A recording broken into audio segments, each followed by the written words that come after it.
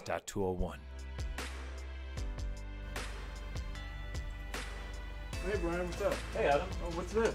Adam, what are you doing? Adam! No!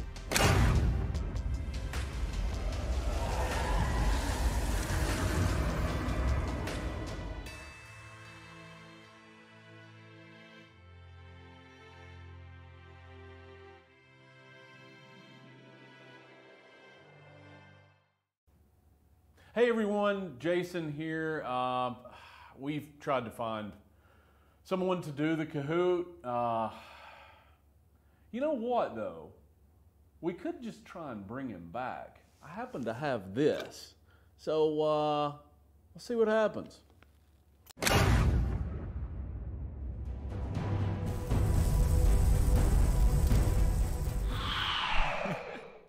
Hey everyone, how are we doing? I know my hair's so short. I look so professional. I know, like it's almost like that wasn't filmed a little while ago. That's Jason, my co-host. Everyone should be hearing and seeing me. I'm having fun with the volume here. You know we like to listen to our punch out to get started here, to get hyped for the Kahoot. I got my Mario. We should have listened to Mario for this.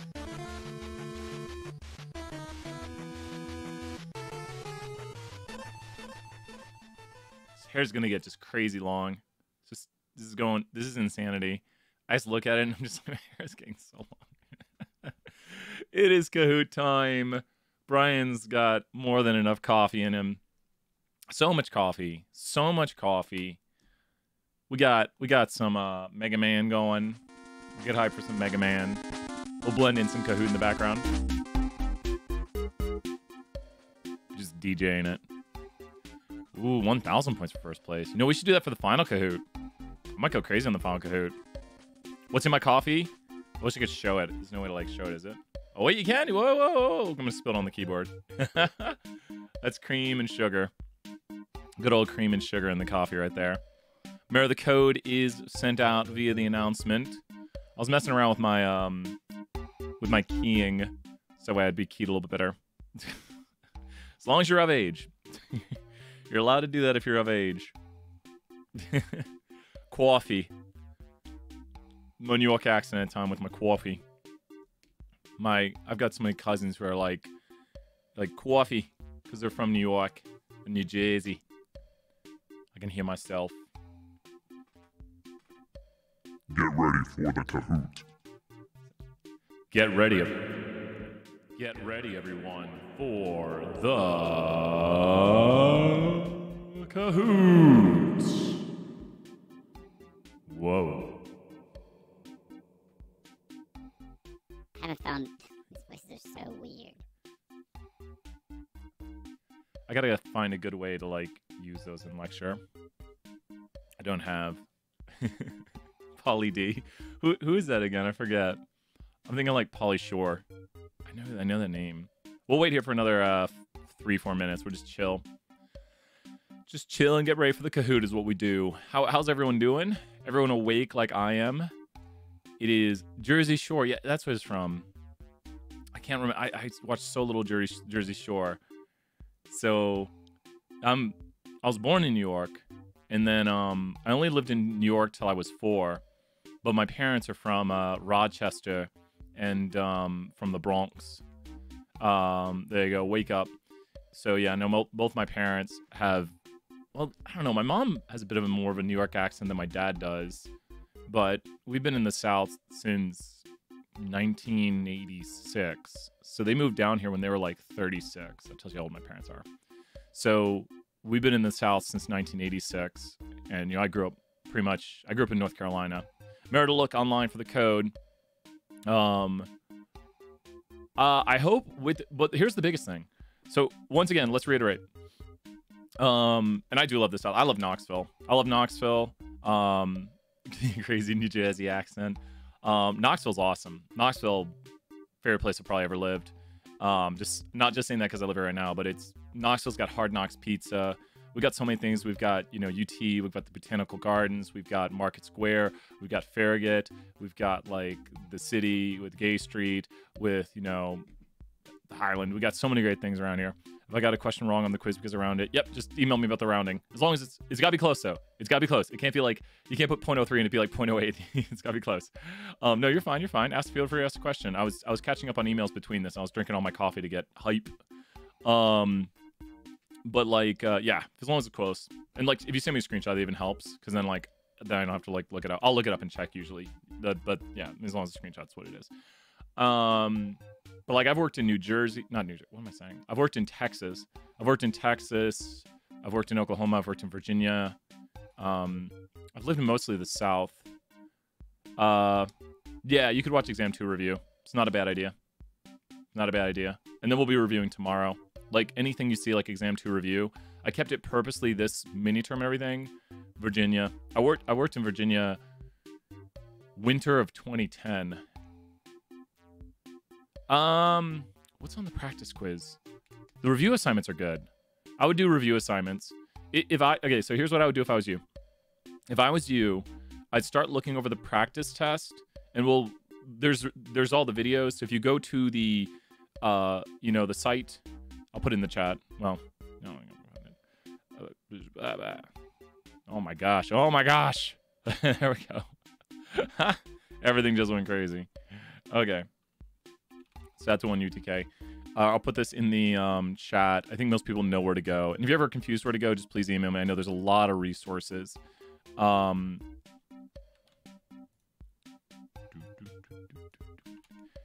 there any extra randomest practice problems beside the quiz? The test shows a pretty good example. I think the test is a really good example. Like the thing that I sent right here that'll have videos and I'll have stuff. I think it's pretty good. And so the practice, like, it's going to be very similar to test 1. It's kind of, I hate to say this, it's kind of like you know it or you don't know it. I hate to say it in that kind of scary way. But there's also, I would say, a lot of surface level things. Like I'm basically giving away a question. Are you ready? You're like, listen up. You wait. Oh, yeah, let's go. Are you ready? Let's say, everyone's like listening intensely right now. Because like he's talking about the test. Let's say we have a company makes 1,000. A company makes 1,000, let's say, widgets. Doesn't matter what they make. It can be anything. Company makes 1,000 widgets, product. And then we go in and we sample 400 of these widgets. Were any conditions violated? If you can solve this one really quickly, then you'll see a question like that on the test, and you'll be like, oh, that's the answer. A company makes 1,000 widgets. We go in and sample 400 of them. Were any conditions violated? They make 1,000 widgets, and we're going to sample 400. If you got it like this, then you knew it. Yep, we sampled more than 10%. We violated the 10% condition. And it'll go into more detail usually, but that's the key component to catch. And it could say like, did we violate the 10% condition? And yes, we sampled more than 10%. There's a question like that on the test. I sent out the email saying the test's ready. I was looking over all the questions. I'll have more to say tomorrow. I definitely would wait till tomorrow to take the test. Like, wouldn't be like, the test is open. I did the practice. I try to help everyone out, try to get everyone on track. And that was a chapter 13 question right there. That was chapter 13. It's kind of like those things like you know it or you don't. That's so scary to say. Because if you heard the question, you were like, okay, wait a minute. What are the conditions for sampling from taking samples and stuff like that? We can't sample more than 10%. And then when you hear, okay, we sampled 400 out of the 1,000, we sampled more than 10%. So it would be, we'd have to sample less than 100. Yeah, and the problem is we can't do written responses. I guess there could be a numeric response to say, what is the maximum amount that the company could sample? But then we have to watch out because someone might say 99. And there was a question in during class today where someone was like, was it exactly 10%? And I think Camden. Camden had so many great Camden. If you're in the chat, you were boom. Questions were awesome today. Like, not that they're not awesome some days, but man, you were pushing my knowledge. Some people, it just depends. 10% is not like you can't, like if you sample 11, it doesn't explode. But the idea of you get this compounding error, and a lot of people put the threshold at 10%. So it's not like if you sample 10.1%, all of a sudden it's horrible. It's just this kind of like, imagine, when is a drink too full? Like if I'm going to fill this glass, some people might say like, oh, you can fill it up to like almost the brim. But then, I guess that one does have like a finite point of when it's over, but it's you know, there's these shades of gray. Yeah, Streamlabs should be on. Check the Streamlabs. Yep, it's on. I guess I left it on. We'll get started here in about 2 minutes. Any other last questions? Turn back on some Kahoot music here. No, we gotta hear that Mario music. On Mario Glass. Ask a few more questions if you have them. As we get started here with some Mario on stream, I'm just gonna drop this on the keyboard.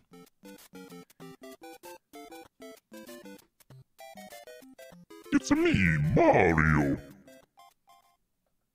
That sounded really weird. It's me, Mario. What are you gonna do tomorrow? We will review during class, and we'll do some new material during class. We'll probably spend like an hour reviewing, and we'll also do new material. So there'll be new material, and there's a lot. You got 2,000. That is awesome. I added in a lot of points. I'll respond to emails. Make sure to go to the Stats One site for the kit. Go to our. I sent out an announcement. Okay, are we about ready? Everyone in? Everyone in? All the questions out of the way? I'd say it's about the same. Yeah. And if something weird happens and everyone fails it, of course I'm gonna revise. So, you know, there's going to be variation. If I had to guess what's going to happen tomorrow, there's going to be a bimodal distribution. Can anyone put into words what Brian's saying by saying there's going to be a very strong bimodal distribution? I think there's going to be a very strong bimodal distribution. What do you guys think? What does that mean? What am I telling you guys?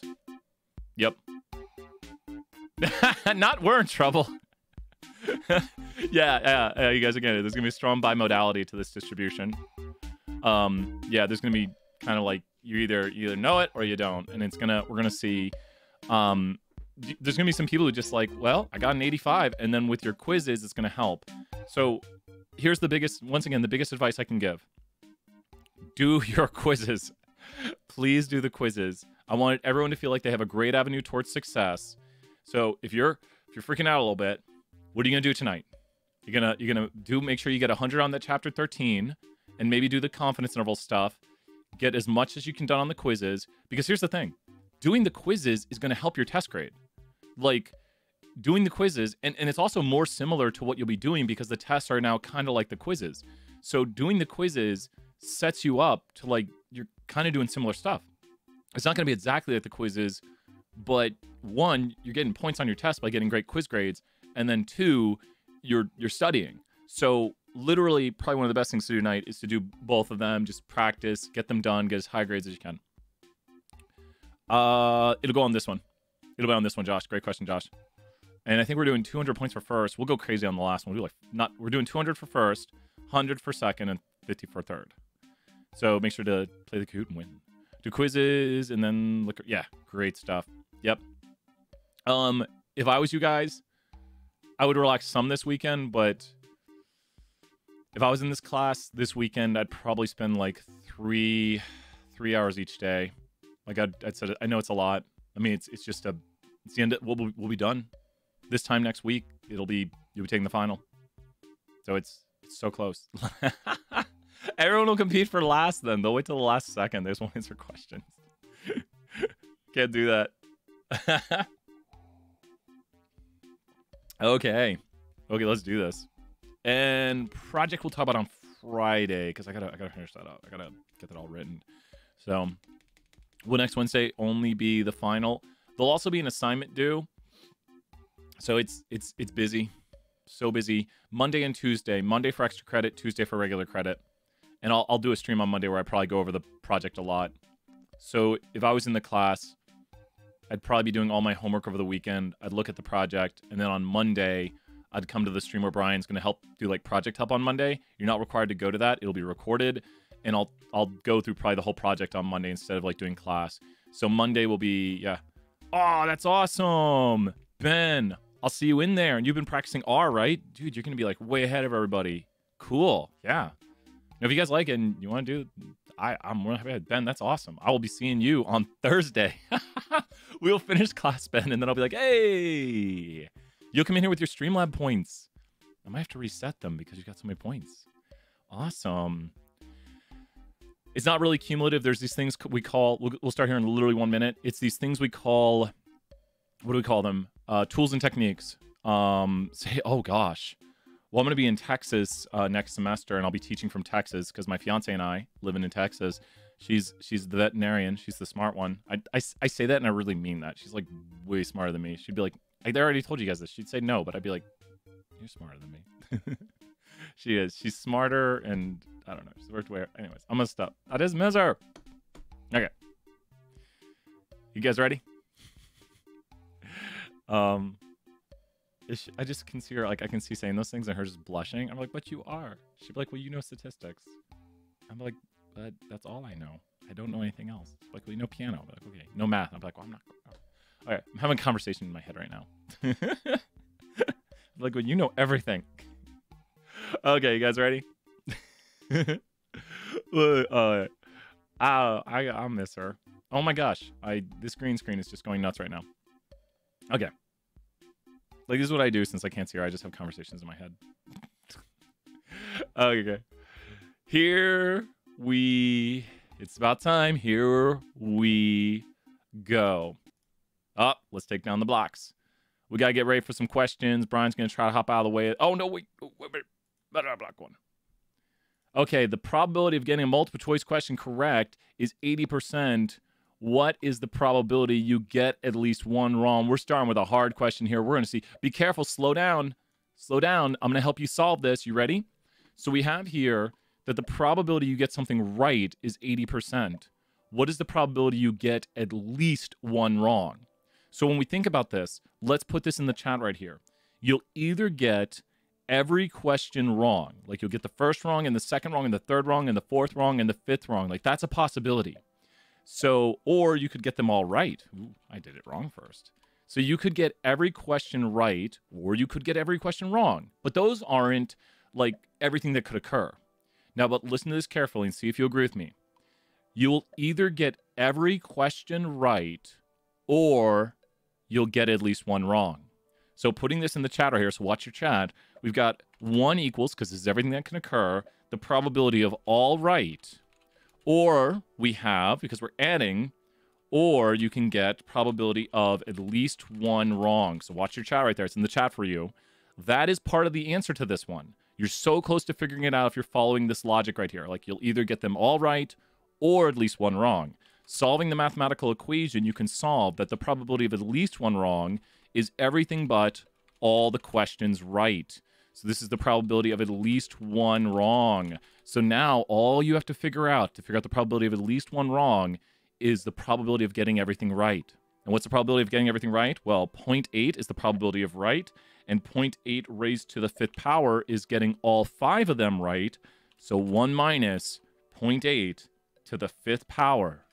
So if you followed along the chat, maybe and slow it down, write everything down as we do it. These are some of the toughest problems that could be on the test. We started with just like scaring everyone here immediately and who got it. How many people got this really tough problem? I can put myself. Oh, we tricked so many people. Who feels like they really understood that? If you understood this problem, you got one of the toughest problems that could be on the test. I know I started with something really tough, but this right here, let's look at didn't click in time. Oh, no. Got it? Nice job. So when I slowed down, yes, that's a really tough problem. So the -1, yeah, that's it. And I think this right here, the 0.328, if you solve it out, is probably equal to this. Can anyone put into words? You understand now? Good. I know, this is probability stuff. It's kind of fun. If that is correct, 0.8 to the 5th power, that's the probability of getting them all right. And you will either get every question right, or you'll get at least one wrong. Just imagine you're taking a multiple choice test with 5 questions on it.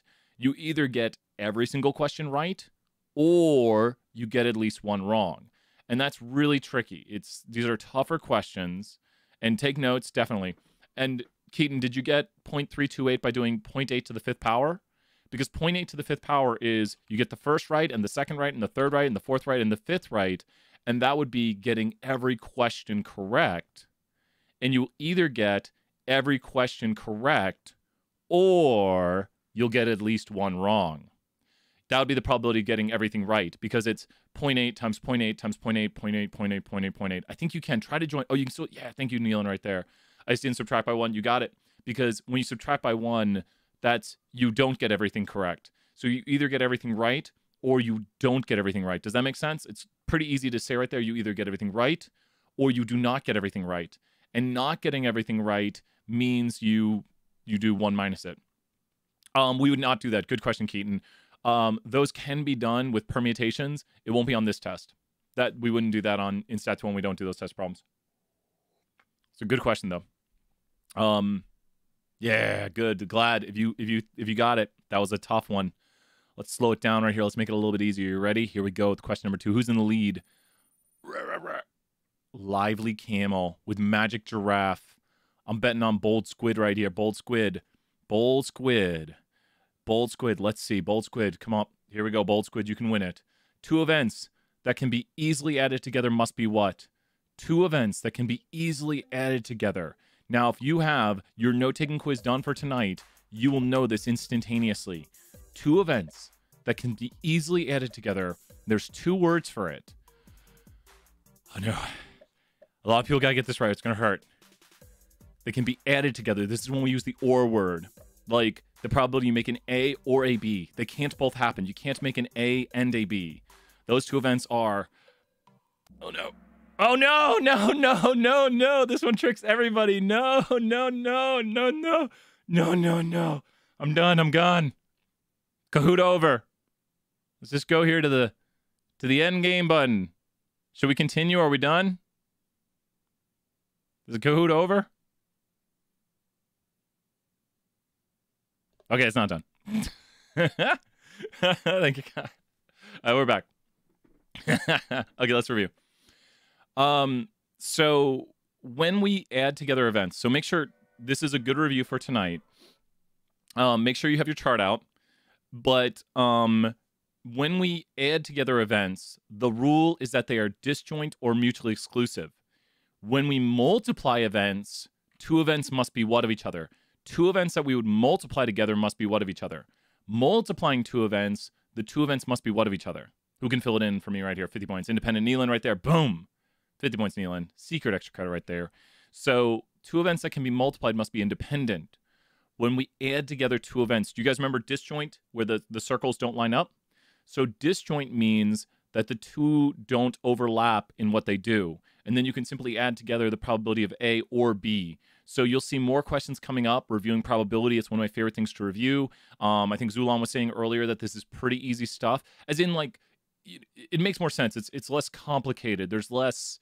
You know, we deal with probability more often than we deal with sampling distributions. So I would say this is something maybe more people have seen, and that's why I would say it's easier. So when you're like, okay, wait a minute, disjoint, add, or add. So disjoint means we can add them.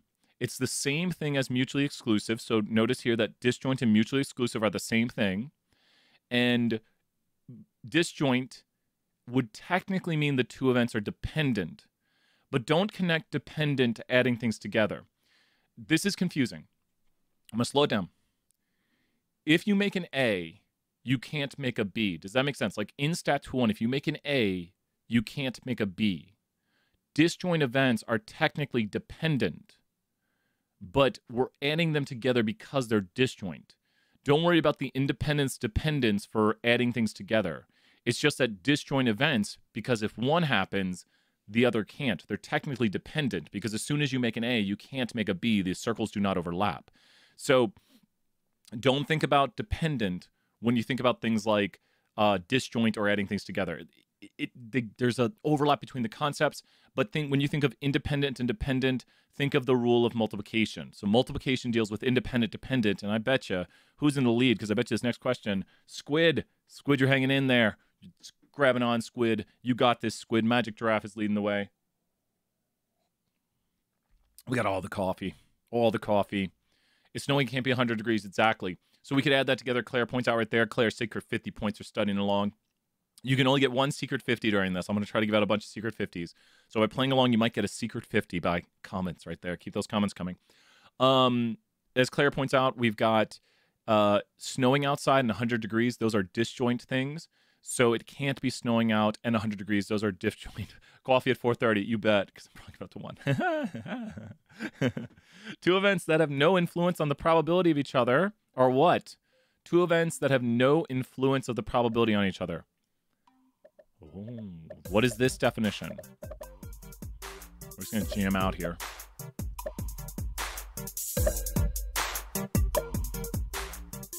Two events that have no influence on the probability of each other. Coffee. Like drinking coffee. Ooh, but drinking coffee and acing the test, there might be. Like, people who drink coffee are more likely. But you can't say it causes you to do well.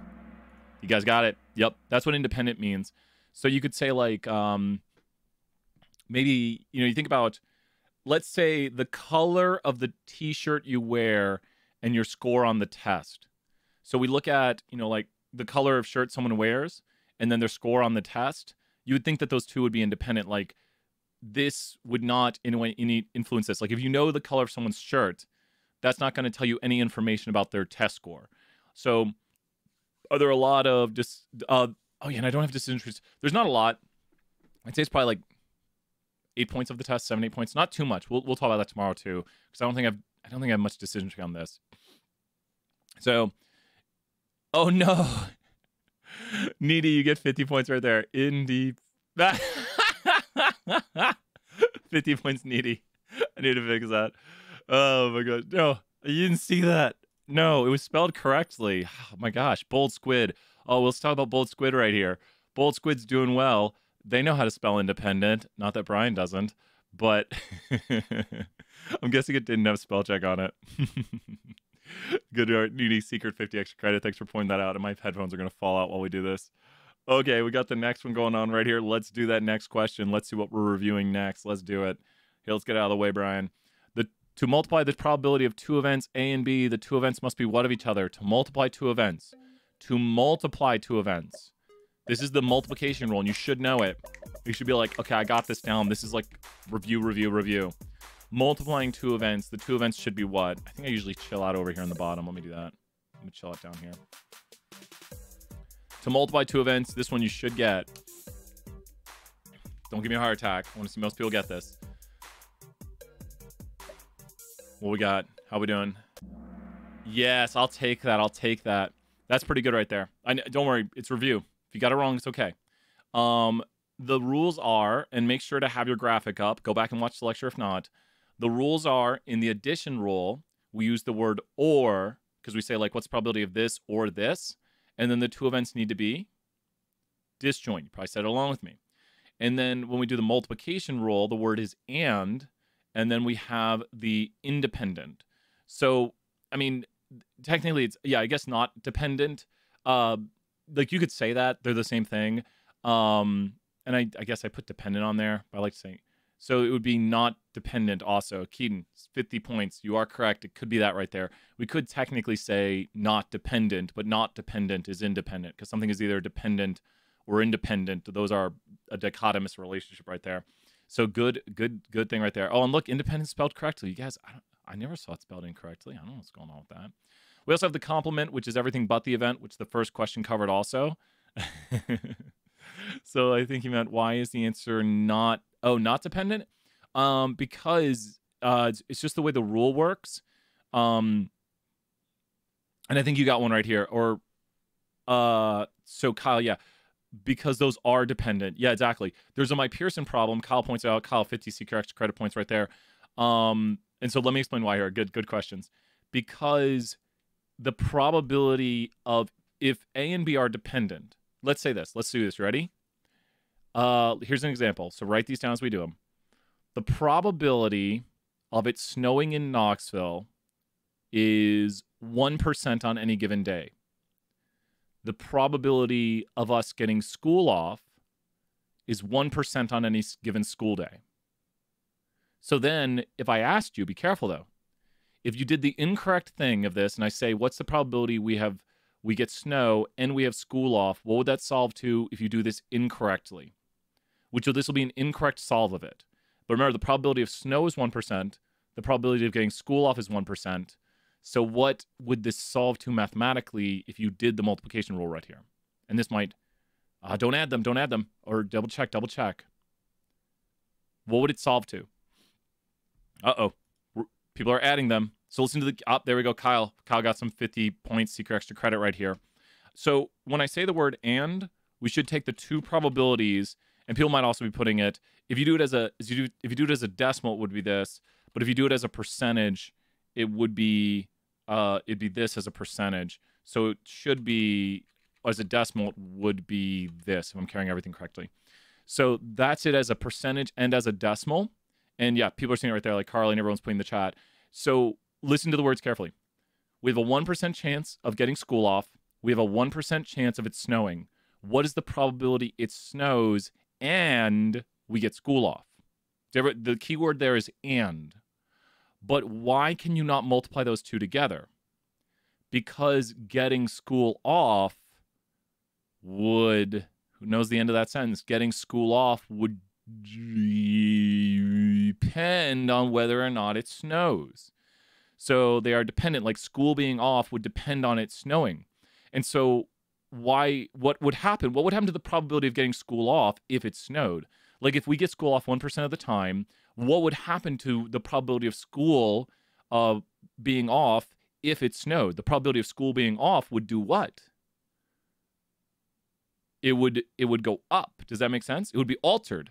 So you can't say we get school off 1% of the time, it snows 1% of the time, so it would be so rare if it snowed and we got school off, because that would only happen 1 in 1,000 times, or 1 in 10,000 times.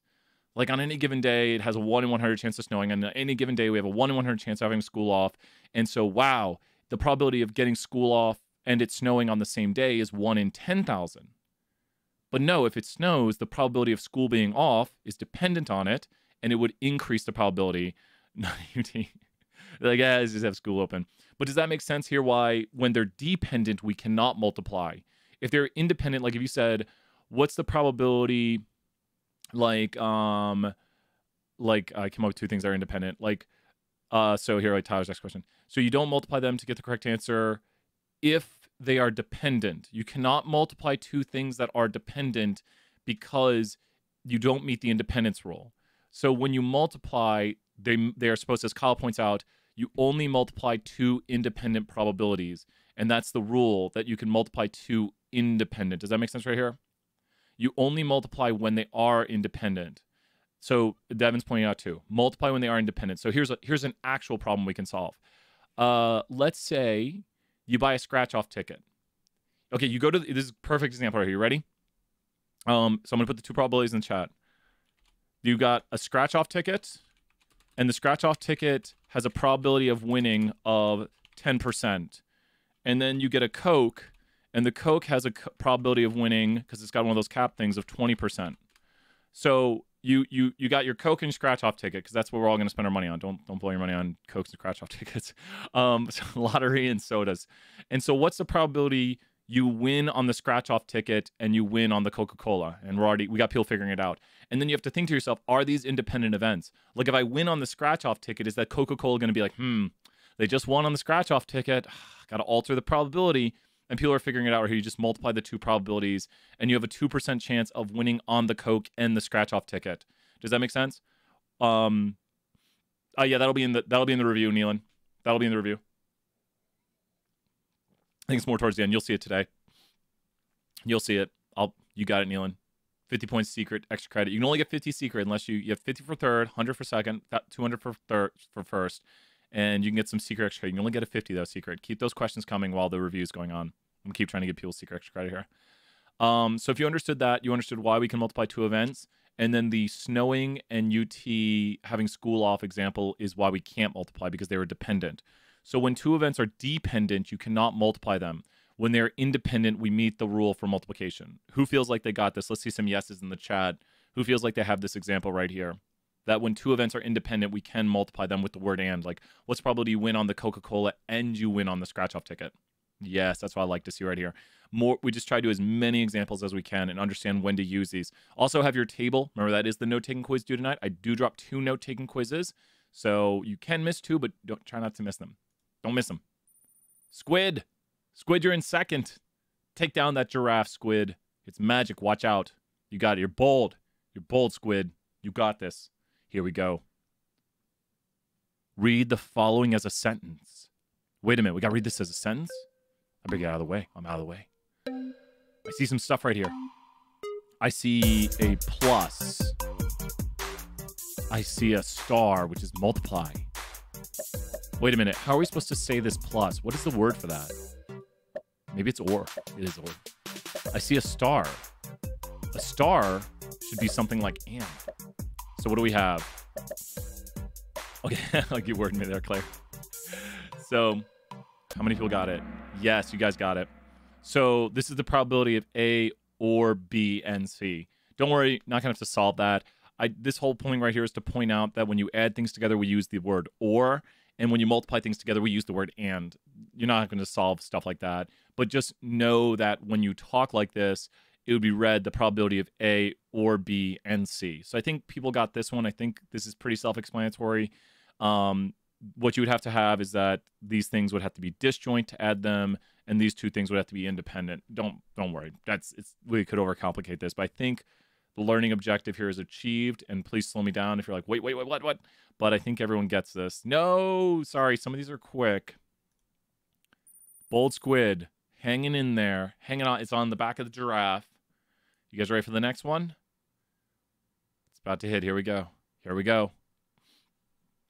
Oh, I love this one.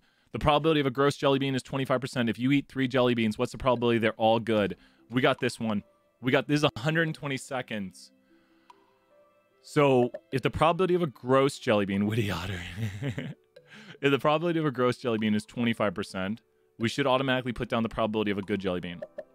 So the probability of a good jelly bean is now equal to 75%. We know that instantaneously. So I want you to have these jelly beans in your hand here. I want you to have all these jelly beans. And I want you to eat the first one. It was good. And then I want you to eat that second jelly bean. It was also good. And then I want you to eat that third jelly bean. It was also good. So what do we see right here? We've got the probability of good times the probability of good times the probability of good. That was every jelly bean is good. But we need to now convert these to numbers. And we have so much time. I got to talk slower. We need to take right here. If I get this wrong, I'm boycotting this exam. Is that what you did, Keaton? Is that what you did? Oh no, what did I do? Oh my gosh, what did I? My hands moved down. I'm going to retract that message. Retracting that message. See? We all put it... Wait. Did I do it right? That's what you did. Okay, good.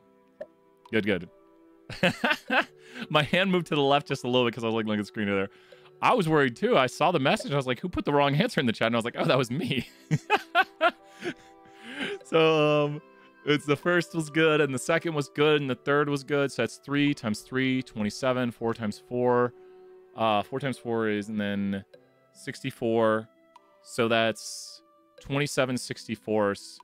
So the answer should be the red one, right?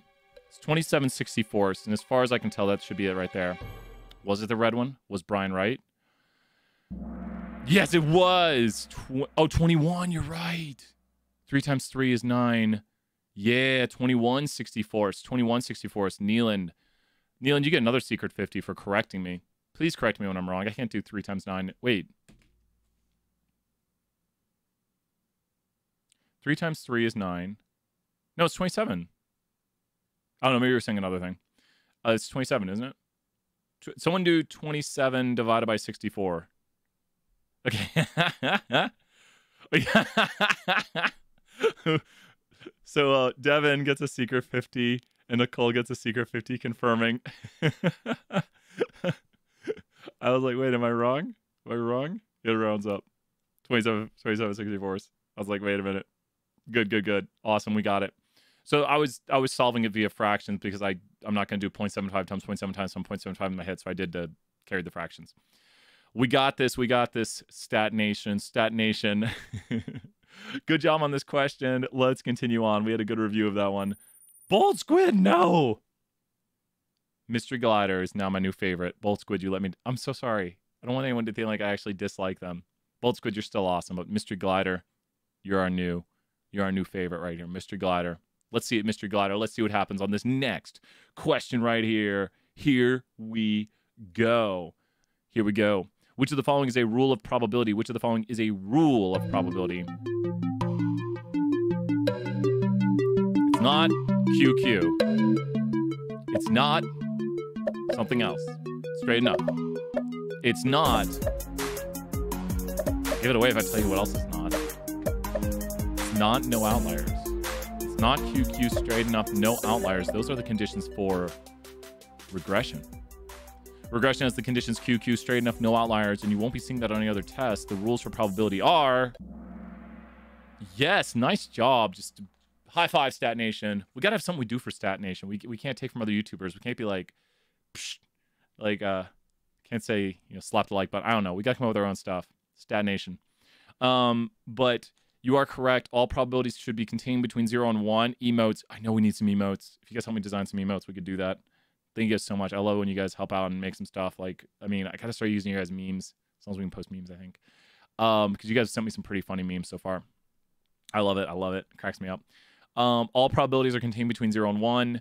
Rule number 1 is all probabilities have to be contained between 0 and 1. 0 means it can't occur, like meeting Deadpool. 1 means it must occur, like death and taxes. Rule number 2 is that the set of all probabilities equals up to 1.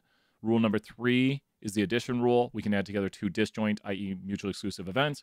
Rule number 4, multiplication rule. We can multiply 2 probabilities if they're independent. Rule number 5, is that the complement?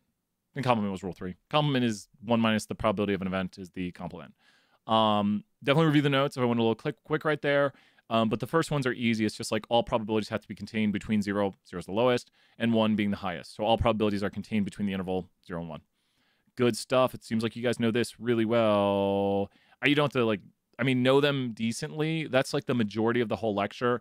I think it was on like Monday, we literally did like a speed run of the whole lecture, and that's like the big part of the lecture. So like knowing how probabilities work, because oh gosh, if someone told you the probability of 2 things happening was this, what would you say to them? If someone's like, yeah, the probability I make an A in this class or an A in this class is 140%, you'd be like, bye. Devin, secret 50 right there. You cracking me up right there. Can't go Claire, secret 50. You got it. You'd say, not possible. I'll keep trying to throw out some more secret 50 for those following along and type in the chat today. Thank you for being here. You can only get 1 secret 50, but you can get points for winning. I'll try to keep giving it away. So if you stay and keep talking. So Olivia, Zulon, Nicole, you got some secret 50 right there. Awesome. Let's continue on to this next question here. Next question. How you doing, Mr. Glider? I'll take that. Bold Squid. Okay, Bold Squid. Come on. You got this, Bold Squid. You got this. I can't give up on you, Bold Squid. I'm not giving up on you. Never letting go. I'm holding on to Bold Squid. This whole question, I'm not letting go. Bold Squid goes up 1 spot. We get a crab ray for Bold Squid. You got it? We got this. I don't know. I like Classy Sloth, though. I do like Classy Sloth. Bold Squid. I'm not letting go. You got this. You ready, Bold Squid? Let's do this. You and me. We got this, Bold Squid. I don't know what Bold Squid is. We got this. Here we go, Bold Squid. Which of the following is not a rule of probability? I'm even wondering. Okay, we have one of these is not a rule. I just said some rules a moment ago. I did not say one of these rules. I did not call it this. You might be like, ooh, wait. We kind of do something like that. I didn't call it that. I didn't call it that. I don't know how to point to it. It's over there. It's right there. I got you, Bold Squid. I got you, Bold Squid. We're going to get a crab ray for Bold Squid. Because you might remember I said that we know all the probabilities have to be between 0 and 1. We know we can add things together if they're disjoint or mutually exclusive. And we do call this like the complement rule, but it's not called the subtraction rule. The set of all probabilities have to be equal to 1. Do we get that? Do we get that crab ray for Bold Squid? Bold Squid.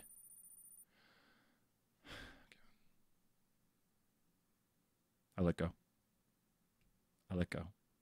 But we still got the crab rave. Wait, do we have the music for the crab rave? Oh, we got crab rave music. Sorry, Bold Squid. You can come back still. Kahoot is back. Random right here. I'm sorry, Bold Squid. I'm sorry. Classy Sloth, you're doing well, though. Everyone's doing well. It's just for fun. Remember, we're just having fun today. Pay respect in the chat here.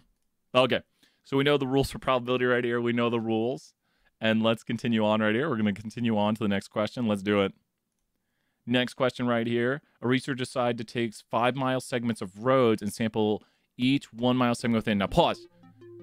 They're going to sample every they're going to sample 5 miles at one time. Like they're taking 5 miles at once. Like they're taking a segment of road and then they're doing a census on each mile segment. That's a key thing. So they're going to take random segments of road and they're going to do a census on the whole like segment. They're going to take a 5 mile segment and take every mile segment within. Oh no, I'm scared. These are the ones that scare me. I knew it. This one tricks everybody. I put these questions in here because they trick people. But what was the key word I said? I said a key word that deals with this type of sampling method. Who can tell? Get the secret extra credit. I'll try to pick someone new. What was the key word? Needy. And Emily and Olivia, you're right. And you're right. So it was the census word. Because when we do a cluster sample, we take a group and then we do a census on it. So what is the key thing with stratifying? So this is to help identify the difference between cluster and stratify. When you cluster, you take like a bag of M&Ms, and how many of those M&Ms are you going to eat? I had so much fun this semester. It was one of the last month before. What I did is I went and I showed my students what a cluster of M&Ms is. And I gave some students some bags of M&Ms, and then I got one of those like 2-pound bags of M&Ms, and I was like, someone here is going to get the biggest cluster I could find. And so I was like, I had them answer some question, and I gave them a 2-pound bag of M&Ms, and so they got this humongous cluster of M&Ms. But think about this. And I was like, what are you going to do with that bag of M&Ms? They're like, I'm going to eat every one of them. I was like, yes. They might have said that. I can't remember, but I did give them a 2-pound bag of M&Ms. So when you take a cluster, it's a whole bunch at once. Like we are taking 5-mile road segments right here. We're taking a whole bunch of roads at once. That's a cluster. So, kind of. So when you talk about strata, don't mention clusters at all because they're two different things. So kind of. When you talk about strata, we must first start by doing what? Acknowledging, who's going to get some secret extra credit here. When you do strata, it's always going to acknowledge. And I think Zulon is pointing out, Zulon, you got some secret 50 right there. I mean, you only get one secret 50, but keep on giving those comments. Just make sure. Differences. Strata acknowledges differences. So if you talk about like this 5-mile segment, this 5-mile segment, this 5-mile segment, there's not really differences. It's just like this bag of M&Ms, this bag of M&Ms, this bag of M&Ms, this bag of M&Ms. If you had dorms at UT, do you think you should consider the dorms a cluster or a strata? If you have dorms at UT, do you think you should consider I need to figure out how to do, I'm going to do some tests here at the end of the stream to see if I can get StreamYards working properly. Do you think you should consider them strata or clusters? And I think people are getting it. Because if you consider them strata, you're saying, okay, each of the dorms is different to some degree, and then I need to sample with respect to how many students are in each dorm. So you're going to say like, okay, 20% of students at UT live in Stokely, so I'm going to take 20% from Stokely. 12% live in Brown, 15% live in North Carrick, and you would go through and you would take in accordance to what percent of the UT population. And so, I'll go back to that, Hunter, you got it. So the dorms would be strata, but then if you went and got whole floors, and I got that one for you. If you went and took floors from each dorm, the floors could be considered what? And we did kind of use this example in class, but the floors could be considered if you took like a whole floor and took everyone on that floor as your sample. So you'd be like, okay, now, and this would technically be a multi-stage, but this part of the multi-stage would be a cluster sample. So a whole floor. Let's say we've got different dining facilities on campus. And then we go into the dining facilities and we take tables of students to talk to. Zulon, amazing. Zulon, keep it up. So if you went to different dining facilities and you took tables, the dining facilities would be considered the whats.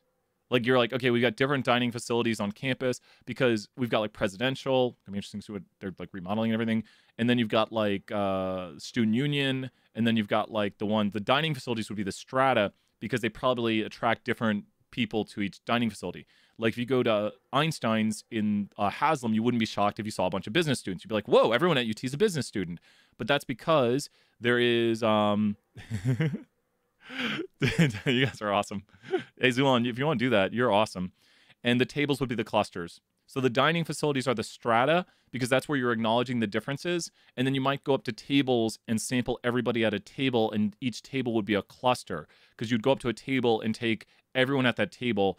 And you are assuming that people are randomly sitting at different tables, but every table, and you could take every fifth table. So now you've got, here's the big thing. You've got strata between the dining facilities. You're taking every fifth table, so you're doing a systematic, and the tables are clusters. So you could number all the tables and go to every fifth table in dining facilities. Dining facilities are the strata because that's where your differences are, and you're taking like certain percentages from each dining facility based on what amount of people go to them. The tables are the clusters, but the tables are being taken systematically. So that's a major multi-stage sampling. So this one might be a little bit weird right here. Let me explain. Sorry, there's a word limit. You take 5-mile road segments and you sample every 1 mile within. So it's like what you're checking for, and let me expand upon this. So this will help with some questions coming up with the Kahoot. So Hunter, I'll expand on that in 1 second here. What we're going to do is we're going to look for potholes, and Knoxville maybe wants to examine if their roads have potholes in them. So Knoxville's going to go out to their roads, and they're going to say, okay, wait a minute. Wouldn't it be easier, though, to take we want to sample each mile segment to figure out how many potholes are in a mile segment. So why not go and take a 5-mile segment and look at each mile within it? So you take a 5-mile pack. Imagine like a pack of miles, like a 5-mile pack. And then you take each mile segment within it. And so now this is a cluster of 1-mile segments. Does that make sense, Claire? Like a 5-mile segment is a cluster of 1-mile road segments. This is a 5-mile segment. It's like in a line, and it's a cluster right there. Zulon, I'm breaking the rules already. Zulon, you're at 100 points because you're super helping out, and that's awesome. I appreciate that so much. That's what we do in stats when we help each other out. And so Zulon's pointing out a lot of the key difference right here. I'm going to double check definitions. Stratified, different groups. Every group is different from the others. Cluster, similar groups. Groups are the same, and you do a census for each group. Yep, it's a good summary of it. Good summary. Yep. It just takes practice. It goes through going through examples. Zulon, you're doing amazing, and we really appreciate it. And to talk about what systematic is, the definition of systematic is start at a random starting point and then sample every kth element going forward. So you would pick a random table inside of these dining facilities if you're doing systematic clusters, and then you would pick every fifth table from there. Like you'd number the tables, and then you'd pick every fifth table. But you could also not do clusters. You could talk to every fifth student who enters a dining facility. And think about this. Do you think, if we want to know what students think of dining facilities, if we paid people to go to the dining facilities, and we went to all the different dining facilities around UT, because we do a stratified. We're like, okay, we need someone at this dining facility, this dining facility, this dining facility. And then they gave a survey, or they conducted a survey with every, let's say, 20th person who entered the dining facility. Like imagine you're like running your card, and then someone's like, hi, I just need, I want to know what you think of the dining facility. And the person could be like, oh, I don't have time. Now, if that person didn't have time, what kind of bias would they inject if they're like, I don't have time? They're like, I don't have time. They're like, I don't have time to talk to you. Non-response. Yep. What if our question says something like, considering that I don't know. Considering that UT has the best food on campus, I like some UT food. I like some presidential. People get on me that they're like, you like presidential? I'm like, it's pretty good. It's not bad. I'll pay like $7 and eat like crazy amounts. Skip lunch and eat a really crazy dinner. Sorry. Chat's already on me for that. That's some pretty good stuff. Pres breakfast. Come on, someone's got to be with me here on presidential breakfast. When you get some French toast sticks, you can get some bacon. Pres breakfast. Anyone with me on this? Yeah, breakfast. You know what I'm talking about with breakfast. The omelets. Yeah, exactly. I know the best omelet maker in the world. I mean that. Yeah, breakfast is the best. Breakfast is the best. The pizza's not bad either. I'm in the bakery. Wait. Last thing. You got pretty decent pizza. You got pretty decent pizza. You got a good bakery. You got the stir fry and the omelets. It's not that bad. Just saying. And for like $7. In response bias, yeah. I am literally eliciting response bias right now. This is the definition of response bias. I am eliciting it right now. I'm like, come on. Come on, you know it. You know you want one of those Prez omelets right now. You'd be like, Prez omelet. Okay. Okay, let's do this right here. You got all this bias. Okay, let's do this. It's the opera. We had a Waffle House at UT and it was not good. Here we go. Sorry, UT, on that one. It wasn't. That's why it went away. They know it. That's an error mark. I don't got to worry about that. Okay, here we go. Skylar gets 50 points right there. Skylar gets some secret 50 extra credit. Good contribution, Skylar. Okay, who are we rooting for now? Adorable Koala? How can we not root for Adorable Koala? That's like in the name. Let's do this. A researcher selects their sample based on the percentages of highway, country, or city roads. Wait a minute. Kind of sounds like we're acknowledging something here. You guys got it. I'm going to turn off that music and chill out.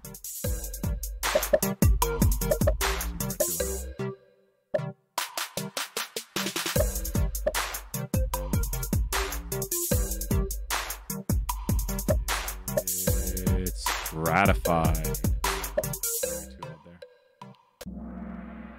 I know Kahoot's got some really good music. They're totally chill beats. So it's stratified. Good job right here. What are they doing? They're acknowledging differences between each one right here. So they are purposely telling us, in this question right here, Magic Giraffe is a bot. So we've got that we're acknowledging differences. Think about this, like, what roads are more likely to have potholes? Do you think highway, country, or city roads? Which road do you think? First person who helps me out with this, you get 50 points. Highway, country, or city roads? Country, I'd agree. Nicole right there. So there we go. Nicole, nice job. Because imagine this, the researcher lives in the country and they just go outside their home and collect the first 20 miles outside their home. Who's got some 50 secret extra credit points? The researcher lives in the country and goes outside their house and collects the first 20 mile segments around their house. What kind of sampling is that? They could live anywhere and collect the first 20 miles, but let's just say they live in the country. Convenience. Yep. That'd be convenience, and that would be extremely biased. You said that first. Emily gets some secret 50 extra credit points right there. Remember, email me. I'll respond to all these emails later. Sorry, I'm trying to catch up on everything. And so that'd be convenience. It's like the ease of which it's selected, and that's a biased way of sampling. Convenience is not random. It's not good. Puts bias in there. Not good. Not good bias. How are we doing, adorable? Adorable. I bet on one person, and I bet right. I bet on one person. I did too, Devin. I bet on one person. Magic Giraffe is just killing it, though. Adorable Koala. Adorable Koala. Take down Magic Giraffe. I'm sorry. Whoever that is, like Brian. I'm sorry. You're witty otter, Ben. There are slides with all these definitions, and we go through them in class. So we might... yeah, so definitely check out the review. And I think also if you look at Test 2 review, look at Test 2 review from last semester. I think I go through and put them all. I can't bet with you guys on that. I think I write them all down, and we might even do them more like slower tomorrow. So check out the Test 2 review from last semester, and also the class. We write down definitions for them. Are people saying, okay, wait. When there's an up arrow, I don't know if you're pointing to Devin, because you guys can control what happens. We doing well? Okay, let's do it. Here we go, the next question. Let's see. A researcher took the first 20 roads next to their house. I already know my questions. You guys got this. You got this. This is going to be crazy right here. This is an easy one. I hear all those answers coming in. We got this. It's Julio. He's pretty good. He's quick. He's competitive. I think he got like second or third in the last Kahoot of the semester. Like 60, 70, 80 people or something. I think he was leading. He was in like second or first, and then he got knocked down at the end. He was like way up there. Yeah, you guys got this one. This is obvious. But yeah, the video's up. And so he was like leading the way and just wrecking it. And then he got one wrong and he just like went, and he was like, oh no. And he was in the chat. It was fun. So what do we got? Everyone knew that. I gave away that one. Oof. Leaderboard is tight right now. Julio's got this. What happens if I do that? Does that like make him leave? I don't want to do that. Don't do that. Next question. A researcher selects every 5th road. We got this. The definition of this one, I'm going to say the definition. Write down if you don't have it. Is starting at a random point, every kth observation is selected. Starting at a random point, every kth observation is selected. So technically, they need to start at a random starting point and select every kth observation. Kth is just a placeholder for any number you want. It could be 10th, 20th, 50th. You could do second, but that'd be weird. That'd be a lot of samples. I mean, I guess. I don't. Then you probably oversample. So yeah, I won't do that. Well, not gonna sample for eternity. Yep, people got it. Systematic. Pretty good. We know these definitions. Start at a random starting point. Select every kth observation. Awesome work. Keep it up. Let's do the next question right here. Whoa, what's that mean? What's that mean? Oh, Magic Giraffe has a 12 answer streak. Magic Giraffe, keep it up. Is this question 13? A researcher, the list of all roads, and they randomly order them and then select the first 50. Now be careful. There's a trick here. Oh, Magic Giraffe, watch out. There's a trick. They are selecting the first 50, but they randomize all the roads, and then they select the first 50. It's like, imagine if I gave everyone a number, and then they're random numbers, and I select the first 50 numbers. So imagine if you draw out random numbers, and I select people who got numbers 1 through 10. It would be... You got it. Oh, what if Magic Giraffe is the one person we tricked? It's simple random sample because in a simple random sample, everything is given a number. And then, so the definition of simple random sample is everything in the population is given a number and those numbers are selected randomly. Now you'd say, well, wait a minute. How can we select the first 50? Well, because they're random numbers. So imagine if everyone in the chat got a random number right now. So if you all got random numbers, I wish I could do that. That'd be so cool if it was just like random numbers. You can do so much with Streamlabs. It could be coded, but it's not coded right now. If everyone got random numbers, and then 29 total. I think 29. If everyone got random numbers, then we could totally just randomly, we could take the first 5 people. It's like, imagine draw out numbers, and if you're number 1 through 5, you win. So that's the way it goes. So I think we get it. Yep, you get points while watching. You get points for interacting. We got people over 3,000 points right now. It's insane. Nice job, Neelan. Let's do this. Let's go. I know, right? You guys are hitting all kinds of new records. Magic Giraffe is unstoppable. Somebody stop Magic Giraffe. Will it be Adorable Otter? Let's find out the next question. The researcher takes too many city roads. What kind of bias is this? What kind of bias is it to take too much of something? To take too much, you guys should know this instantaneously. To take too much of something should be what kind of bias? This one's quick. You gotta be like, you take too much of something, it's over-representative. So it's over. That's you take too much of something, we have undercoverage bias. You guys got it. Nice job. Sam, 50 secret credit points. Following along. Type in the chat. You know, when you take too much of something, you have undercoverage bias. It'd be really hard. I don't think I have a question where I give response bias for these. Response bias would have to be like they would say, it's just be really hard with this type of question. Response bias is when the wording of the question or the way in which the person responds creates a bias. Like, good examples of that are like, is it fair that people can go to war and can't drink? So then you're eliciting people to say no. Since people can go to war and can't drink, should the drinking age be lowered to 18? And you'd say, well, yeah. And you're like, you know, is this going to be uploaded on the 201 website?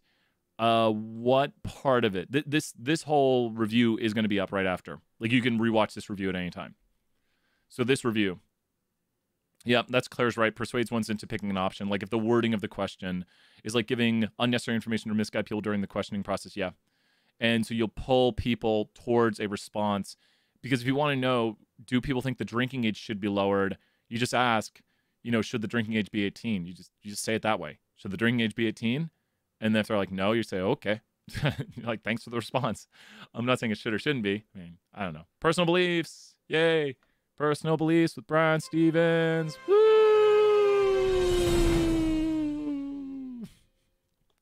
Okay. Let's do that. I need to say, here's what Brian Stevens thinks.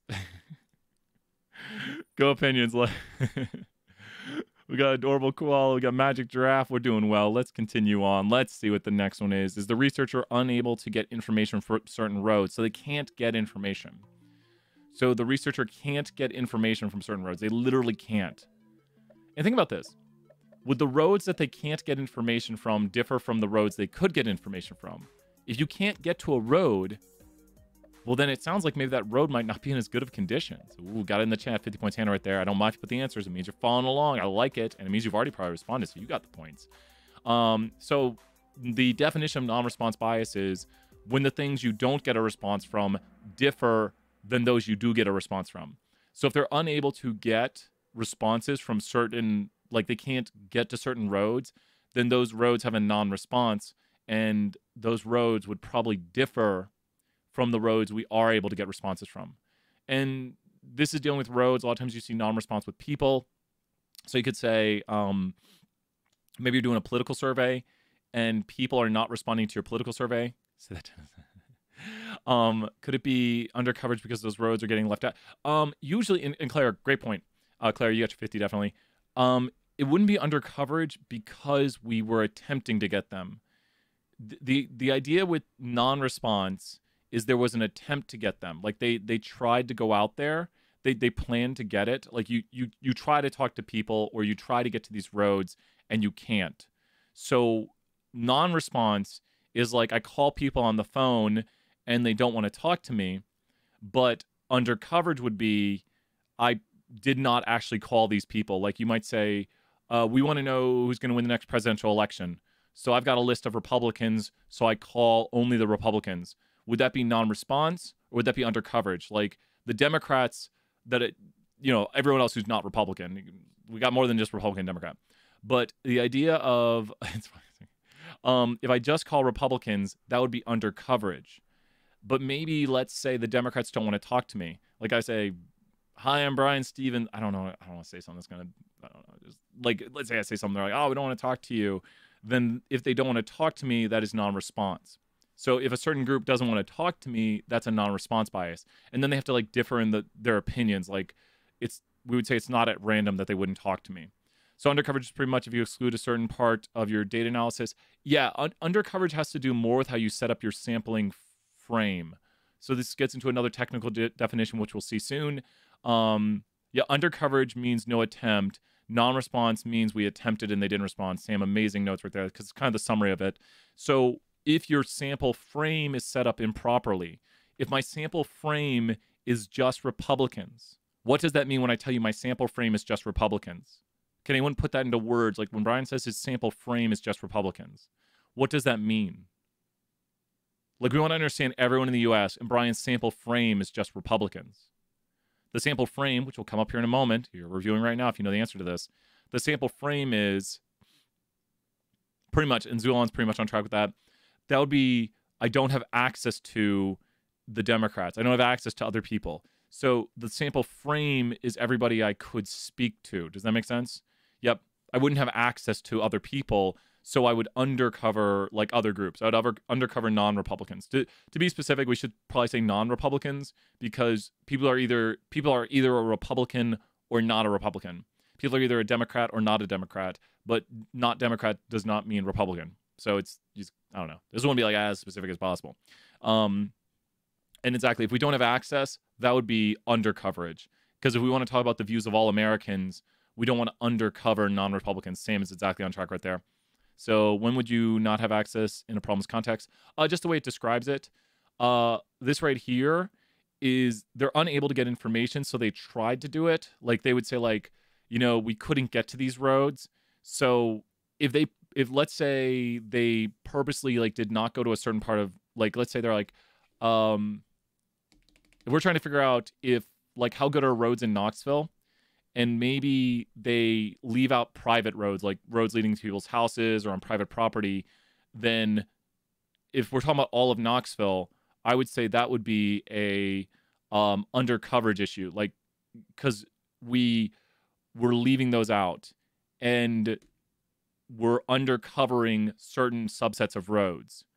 Now, non-response bias might mean we can't get to them. Sorry, this got a little specific. And you could almost argue over the two of them. I know I maybe just confused some people. I hope I didn't.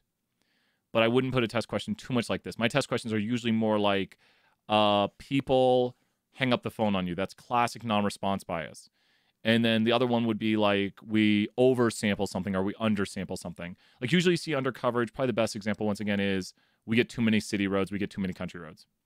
Could a sample both having under coverage and non-response bias? If we were like, here's a quick example of this right here. Like let's say we do a sample, we do a phone survey, and we call up all Republicans.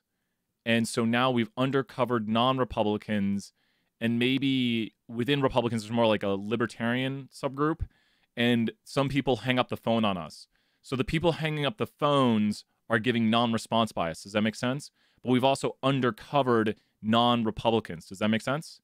The people hanging up the phone are giving non-response bias because they're differing in the opinions of those who do talk to us. And then the people we did not even try to get a hold of, the non-Republicans, are the undercoverage. Does that shore up everyone's knowledge on the difference between non-response, which is literally not responding, and then undercoverage, which is when they're not even in the purview of what you attempted to get? So great talk. Yes. Awesome. Good stuff. I was like, I don't want to leave people confused. We got this. We got this. We know those definitions. Brave Wallaby. I like that. I like Brave Wallaby. Not letting go. Brave Wallaby, we got you. We're going to pull Brave Wallaby up. They're so close to Witty Otter. Let's do this. The list of researcher the researcher has access to sample. These are the ones they have access to sample.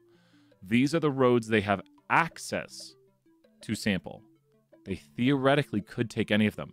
Not saying they will, but these are the roads they could theoretically, if you're in lecture, you'd be like, wait, these are the theoretical ones we could sample.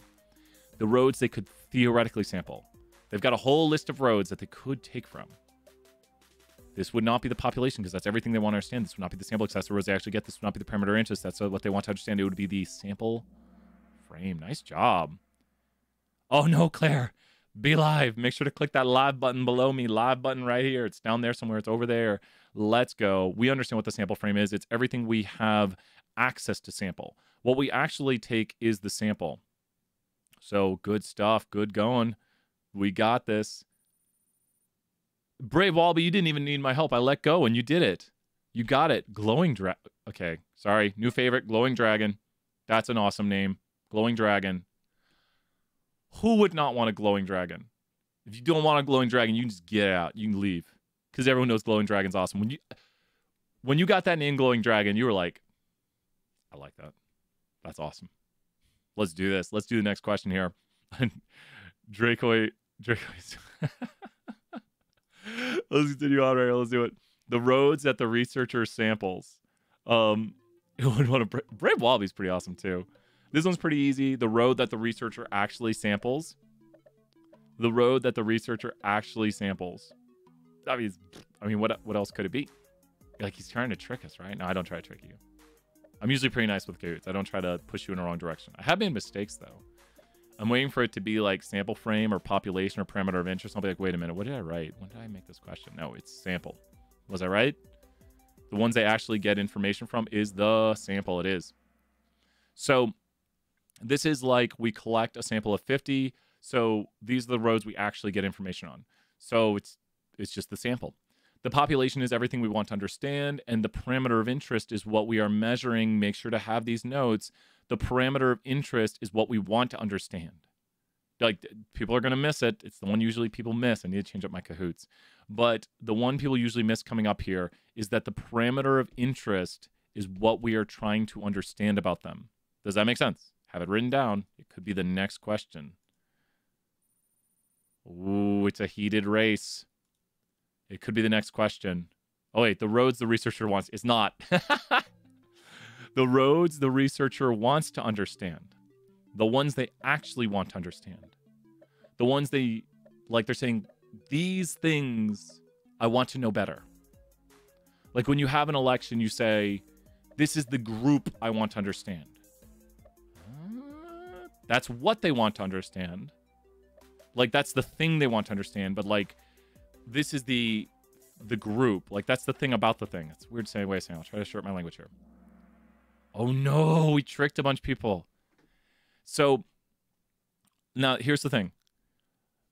So the roads is what they want to understand.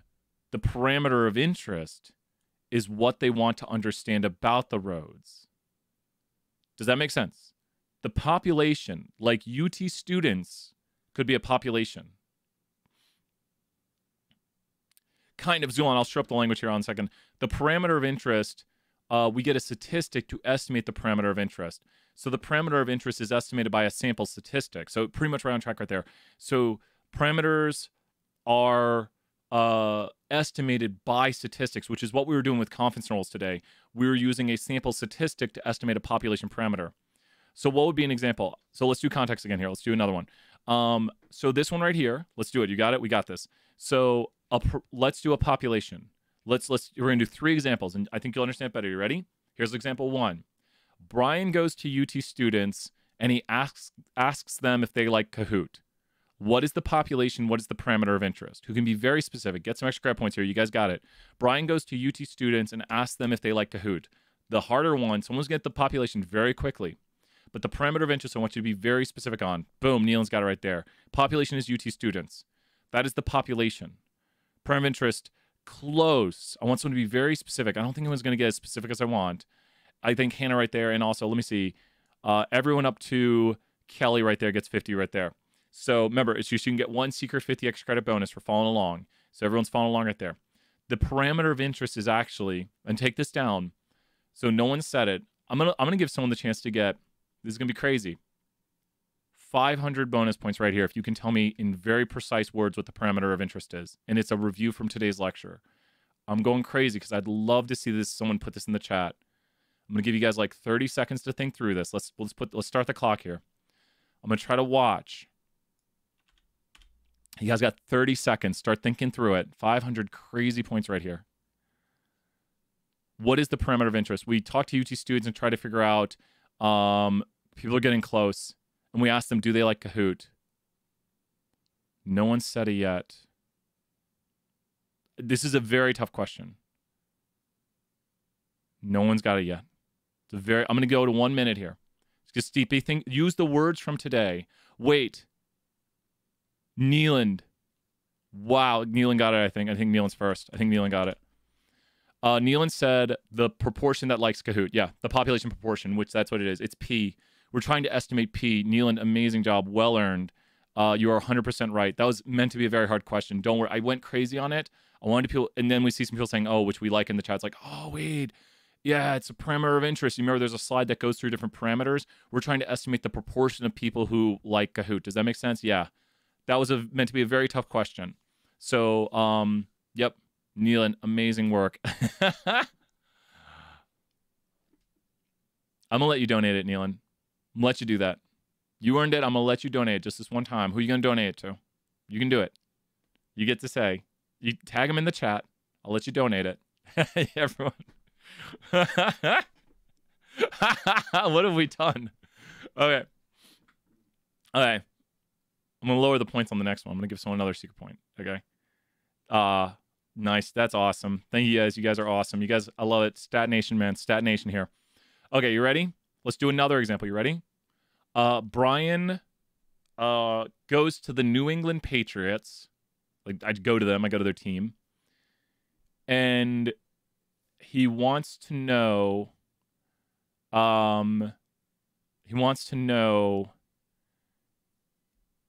No, I go to the NFL.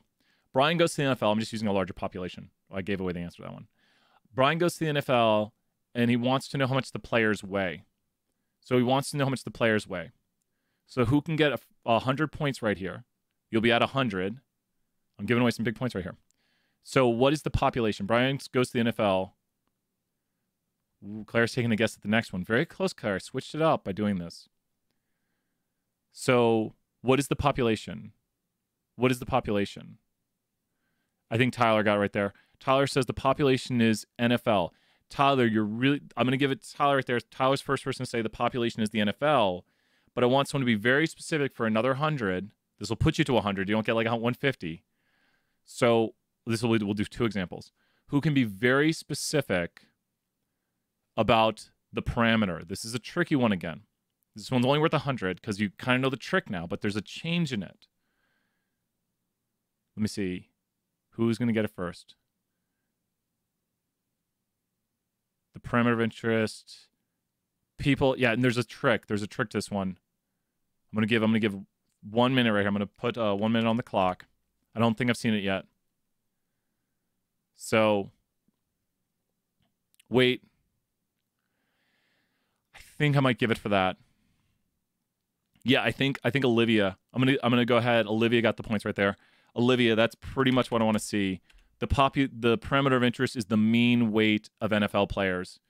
Like, if we're seeing how much players weigh, then we want to analyze the mean weight. And if you notice, there was a switch with the first question being, what was it, Kahoot, which is proportions, and the second question being weight, which is quantitative, which literally goes back to the first lecture, which is quantitative versus categorical. So that's going to be a big thing that we'll need to track. Does that make sense right there? Who thinks they follow along that the weights of players is quantitative, so we want to analyze the mean weight of players. Whether or not people like Kahoot is categorical.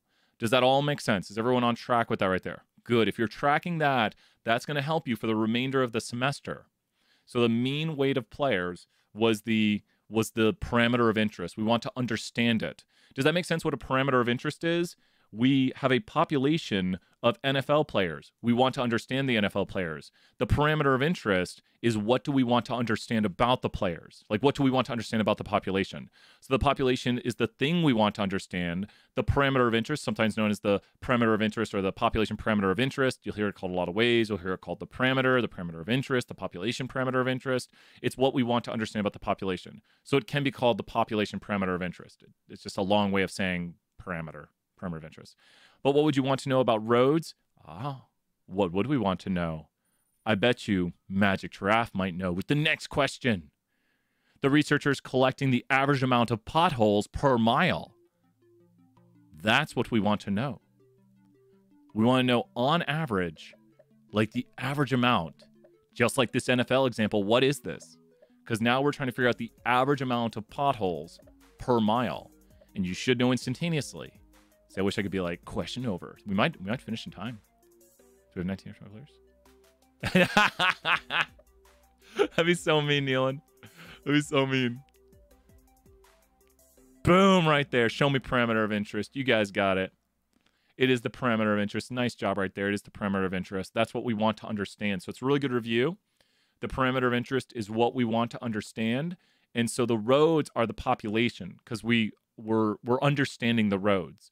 What we want to understand about the roads is the parameter of interest. And just kind of break down the words.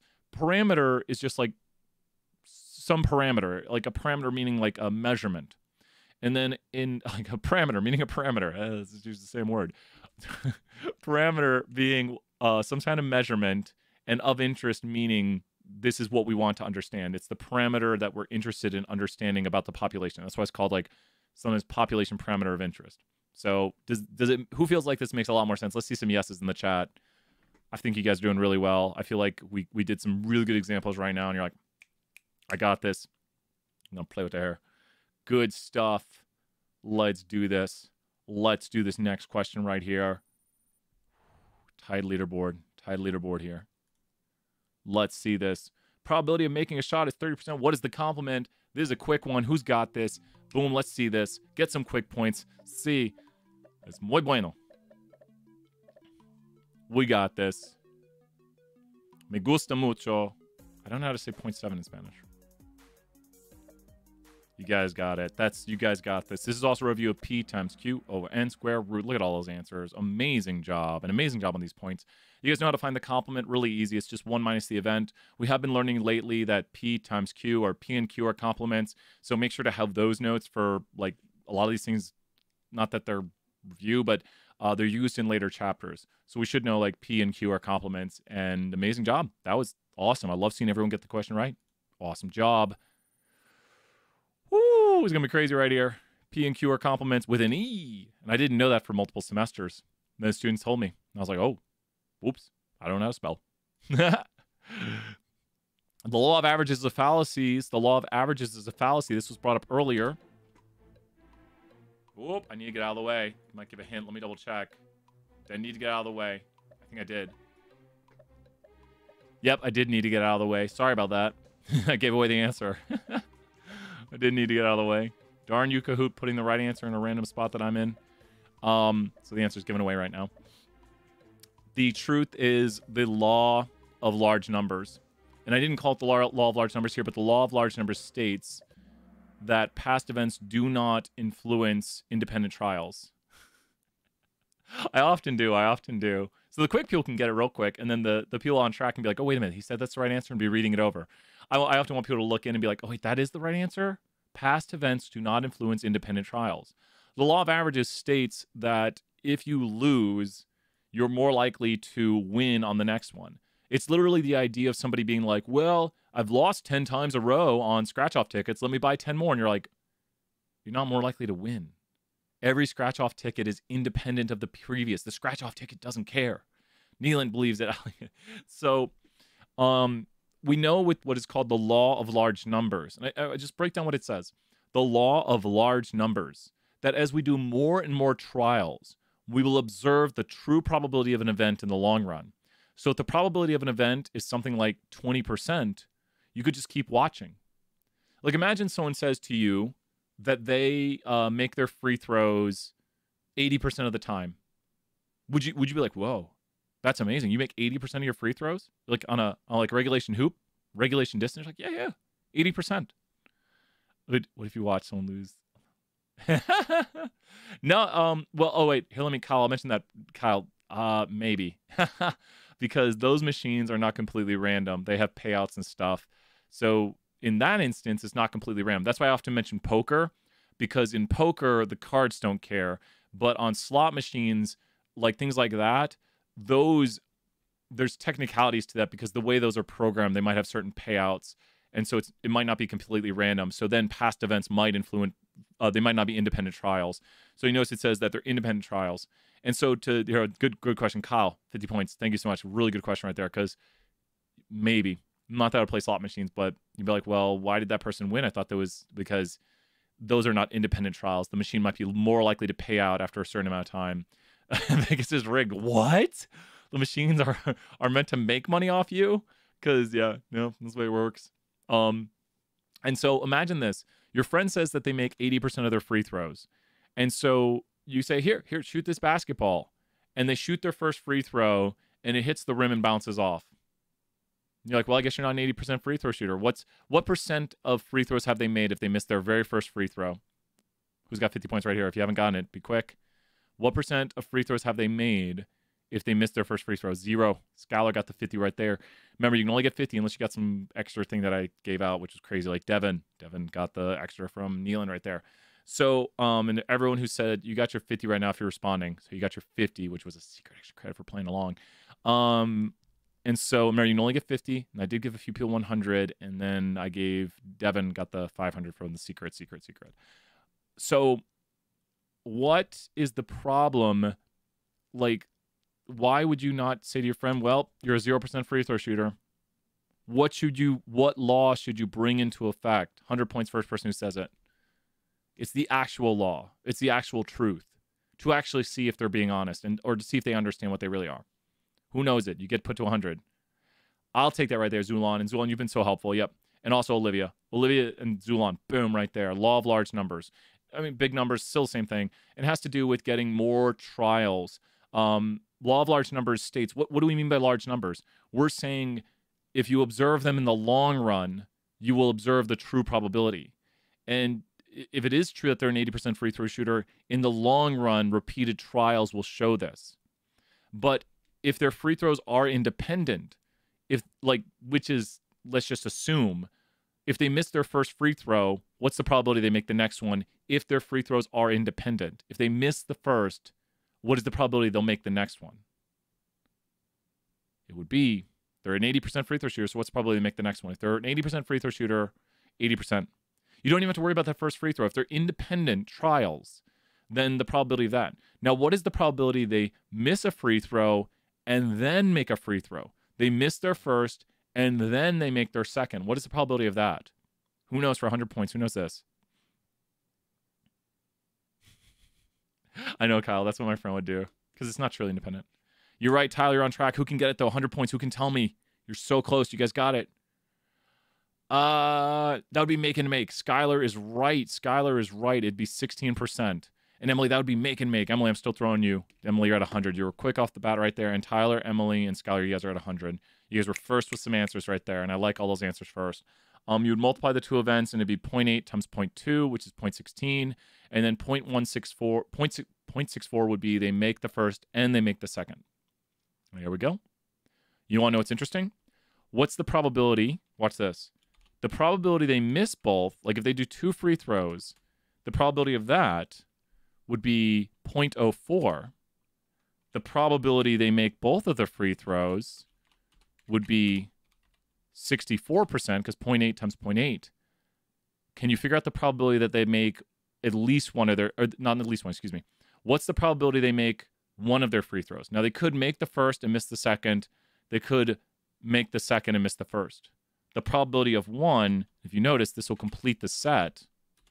What is the you got it. You're right, Zulon. Yep. It'd be that right there. Because in truth, it's, we could call it good, bad, or bad, good, like they're shots. And you could add those. So it's 16% plus 16%. Does everyone see how that kind of works right there? Because you could say they could make the first, miss the second, or they could miss the first, make the second. So you can add those together. So it's, they could do this or this when they shoot their free throws. So it's 32%. But you can also figure that out by figuring out the set of probabilities. And so those are some other tougher questions dealing with like probability sets.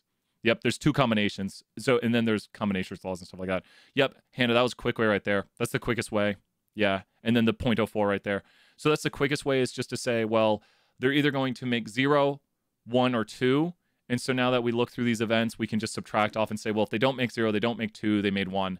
And that's how you do it right there. Like, they don't do this or this. You got it. You guys know it. You guys are, man, you guys know these.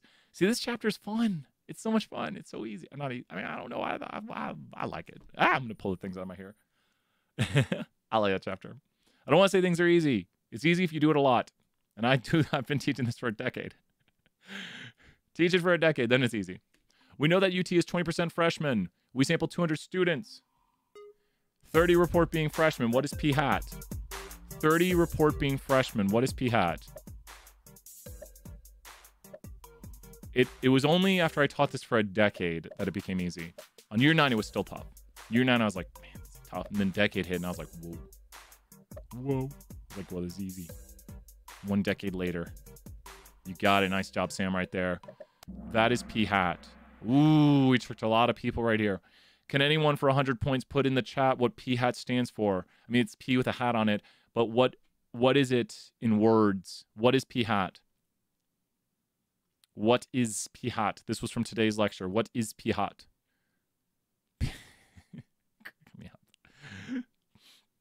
What is P hat? Sample proportion. Ben, nice job. 100 points right there. It's sample proportion.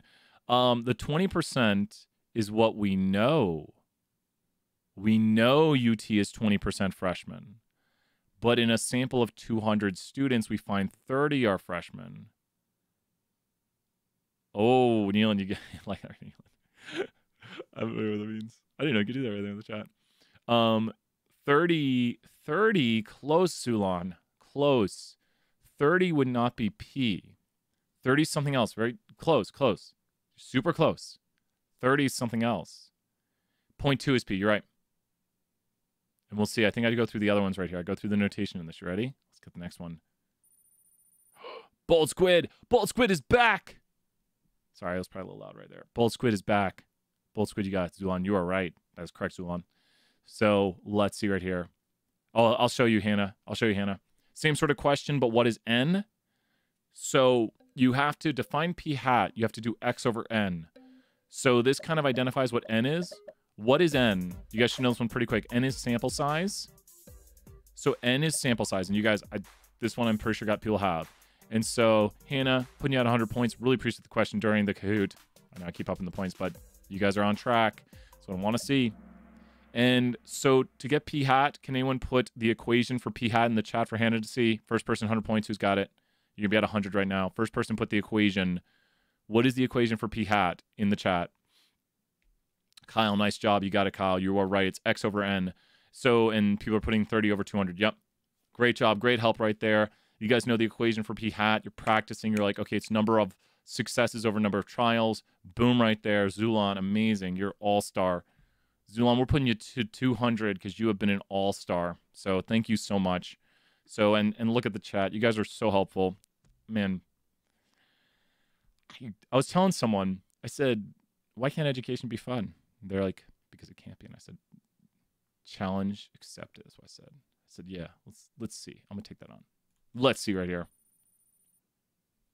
I never doubted you, Bold Squid, even for a second. Never doubted you, Bold Squid. Bold Squid, take down Magic Giraffe. This time it's for real. It's Bold Squid, the revenge of Bold Squid. It's in the title twice. It's going to happen.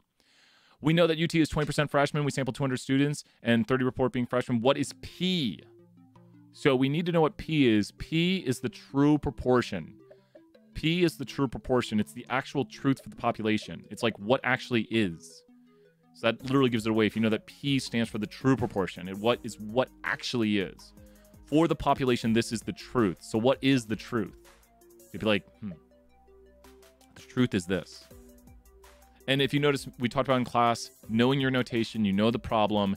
Guess what? It is 20%. Boom, you got the answer. You got it. We've got just the different things right here. This is P hat, this is X, this is N, and this is P. So this whole question right here is just an identifying notation question, which is so important. From here, you have formulas. The formula sheet is posted to exam 2 material. Almost said red. So the formula sheet is posted. Make sure to go over your formula sheet. Make sure to have it. And awesome stuff. X is number of sexes and N is sample size. You got it. Awesome stuff right here. Great work. The coffee has totally kicked in. Maybe I shouldn't have drank 3 cups. Well, what's done is done. Bold Squid. Bold Squid, you are fire. You're literally. Wow. 9 answers. Bold Squid, I never doubted you. Bold Squid's like, you let go. I didn't, I swear. Here we go. Come on, Bold Squid. UT is 20% juniors. From 80 students, 30 are juniors. Find the mean of the sampling distribution. What is the mean of the sampling distribution? Now, write this down if you don't have it. It's too hot in here. But we need to write down that mu p hat equals to p. That is the answer to the question. The answer to the question is mu p hat equals to p. So to find the mean, which is mu, for the sampling distribution of p hat, which is mu p hat, we have to find p. And p for this question is 20. I think I got this wrong one time when I was doing my own Kahoot. It is. Oh, no! I think a bunch of people saw this question. They thought it was very complicated. But look what I put into the chat. Does everyone see what I put in the chat? That it says mu p hat, which is the mean of the sampling distribution, is equal to p. This was a good one. I like this. Bold Squid, you might have... that's the thing. Wait, Kyle. We're having a talk here, Kyle. You ready? Kyle, did you get this one right? Kyle, did you get this one right? Kyle, we'll see here. Kyle, did you get it right? Maybe. We'll find out. Kyle might be Bold Squid. Oh, that was hard. Okay. Don't worry. Okay. Who got this right? Someone in the chat. Who got this right? We just got to talk through this. We'll talk through this. Did anyone get this right? Well, 5 people got it right, we know. And they might have just guessed. Me. Okay. So, I want us to think about this. Listen to this very carefully. 20%. 20% of UT is juniors. If you went out and talked to students, what percent of your sample would you expect to be juniors? Just listen to this again. You ready? 20% of UT is juniors. If you went out and talked to students, what percent would you expect to be juniors? There it is. That's the answer. So since we know 20% is juniors, what is this right here? We know, we're saying UT is 20% juniors. I've just given you what? I've just given you, you should identify that immediately in the notation. Be like, boom, that is this. He says it is this. You got it right there, Hannah. It's P. It's very similar. I kind of switched up the word. Good question right there, Kyle. So this is mu P hat equals to P. So everyone is saying, well, that's P. 20% is P. So if P is 20%, then mu P hat is 20%. Let's say 40% of people have Taco Bell as their favorite restaurant because it's awesome. Like that's really good for a favorite restaurant. We're talking like all restaurants. You could say Ruth Chris, you could say Cheddar's, but 40% of people say Taco Bell. If that is true, if 40% of people say Taco Bell is the best restaurant, then what would you expect to see in a sample? What proportion of people would you expect to see in a sample saying Taco Bell is the best restaurant? You'd expect 40%. That's what this equation shows you. The equation I put in the chat shows you that. We could do something more like, let's go with Haslam. How much did Haslam got? Like, let's say 65% of people voted for Haslam in the 2014 election. I don't know when Haslam won governor last. So let's say Haslam had 65% of people vote for him in the 2014 election. Does that make sense? So what am I telling you when I say 65% of people voted for Haslam in the 2014 election? What am I telling you by saying 65% of the people voted for Haslam in the 2014 election? What have I just told you? 65% of people voted for Haslam in the 2014 election. I think I might move. Kind of. P. I've told you P. Because that is the true proportion. Now, the question changes a little bit. Listen as I change this right here. If I went out and talked to 500 Tennesseans, then what proportion of them would I expect to vote for Haslam? Now I'm asking you for mu p hat. When I say 65% of people voted for Haslam, that is P. When I say if I talk to 500 Tennesseans, and be careful, Neelan, you're giving good answer, Neelan. That would be how many, but mu p hat is what we would expect for the proportion to be in the population. Does that make sense? From a sample, excuse me, I just messed up my wording. Mu p hat is the expected proportion in a sample for a sample size. Does that make sense? This is tricky, and we just did it today. It's what we would expect to see in a sample. So when you see mu, think expected, and then p hat is from a sample proportion. So put those together right here to say this is what we would expect to see in a sample proportion, and what would we expect to see the true proportion. So when you see the formula mu p hat equals to p, you're saying I would expect to see in a sample proportion the true proportion. And just put it into words. If 65% of people voted for Haslam, and I talked to 500 people, I would expect to see in that sample of 500, 65% voting for him. That's what I would expect. Does that make sense? Is everyone on track with that one? And here's a hint to the next question, I think.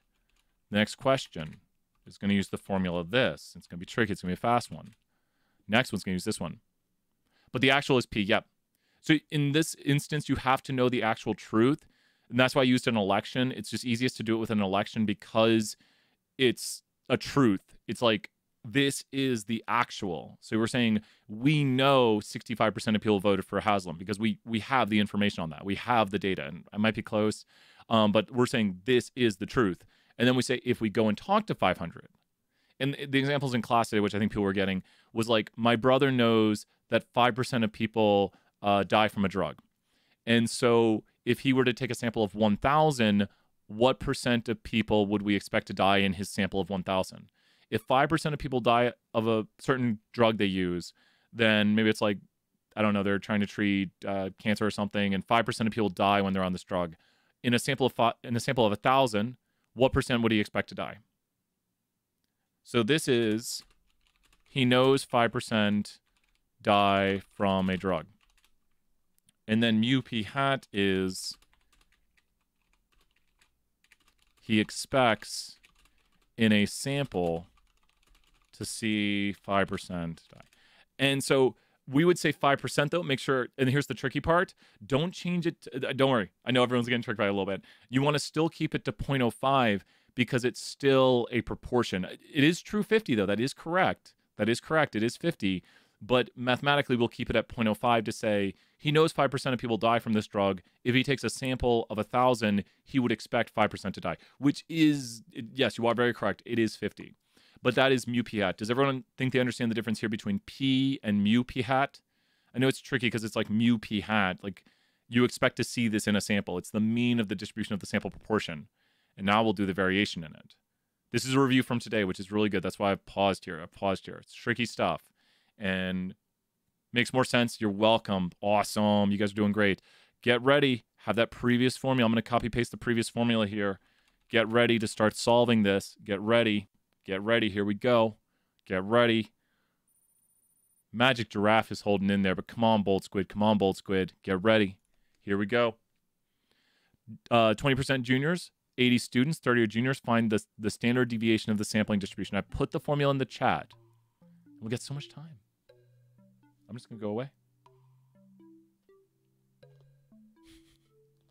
I could do that when the question appears. If I'm blocking it, I just be like, boop. Whoa. Okay, so we need to identify P. P is the true proportion. We know that 20% is juniors. That's what true proportion means. Q is the complement, which is 0.8. So we've actually eliminated two options right here, and hopefully I did it correctly. But we've eliminated the red and the yellow because those are wrong answers. So it has to be one of these two right here. So we need to do P times Q over N square root. So N is equal to 80. This is X. And then the sample proportion we're not finding right now is 0.375. I should have put that as a wrong answer. People do that all the time. Oh my gosh. So I don't know. It's got to be one of these two. I'm going with this. I don't know because I don't have a calculator. Woohoo! We got it. We got it. Yep. Nice job right there, Claire. So it's P times Q over N square root. And so it's just the formula. And then we plug these into the David M. Lane applet, or we draw the distribution. Could anyone tell me, I don't know if I do this one.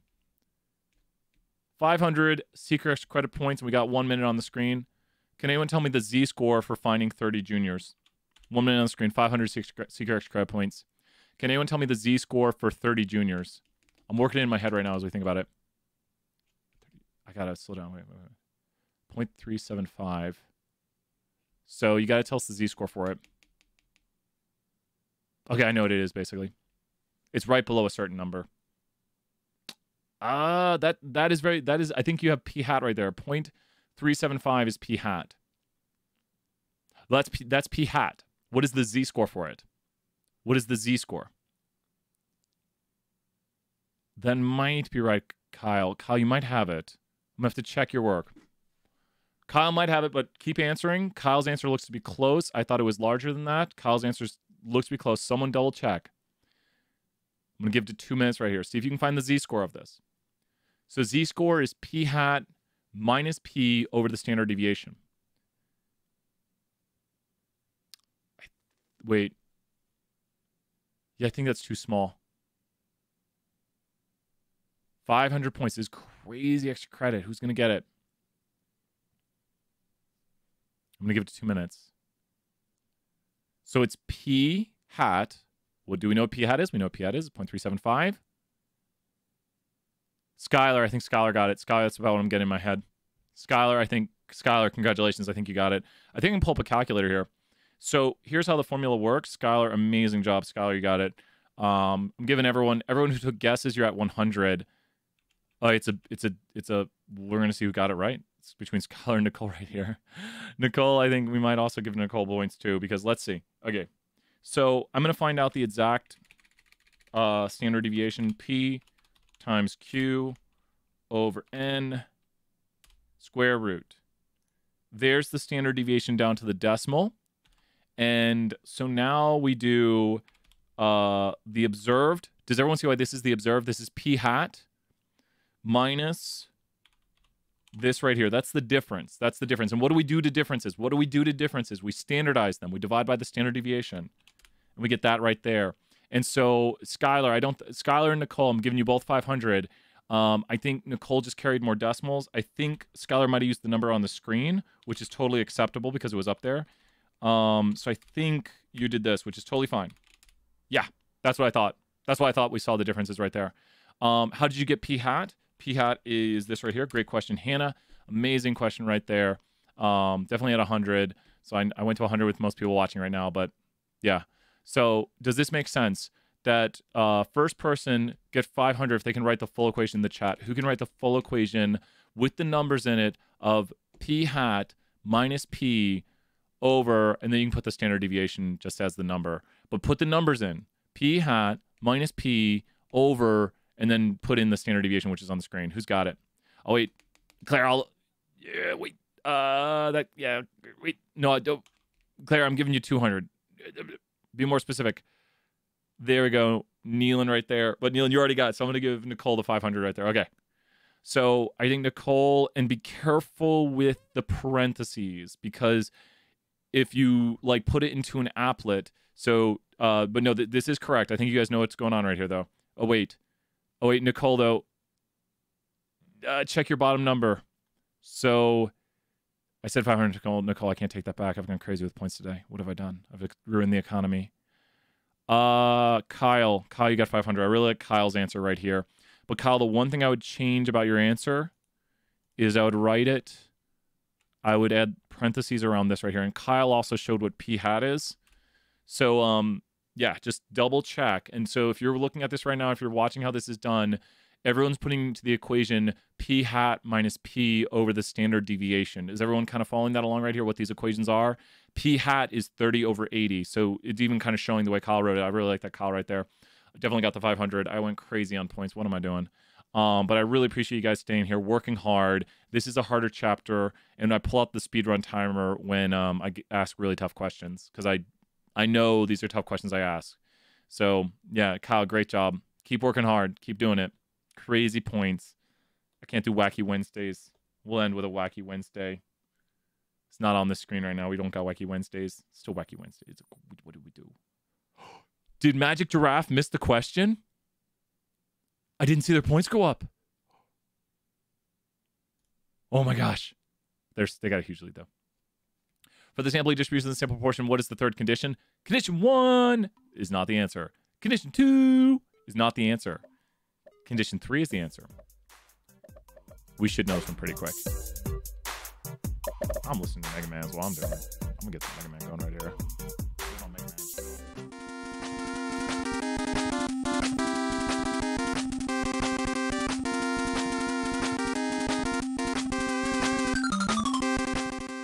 Yeah, that's what I like to see. I knew you guys knew it. You got it. So condition 1 is random. You need to randomly select the observations you take. Condition 2 is 10%, as in we need to take less than 10% of the total population, which if UT has 30,000 students, sample less than 3,000. That's what the 10% condition is, sample less than 10%. What do we do when we get to, before we get to condition 3? What do we do? I want to see it. Everyone in the chat, you do this. You go.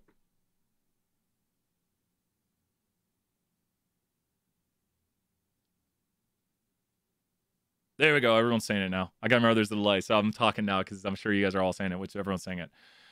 You pause. So pause, and I think a good thing came up. There's no pause condition. Pause is like me slowing you down, being like, stop, think. Like, don't.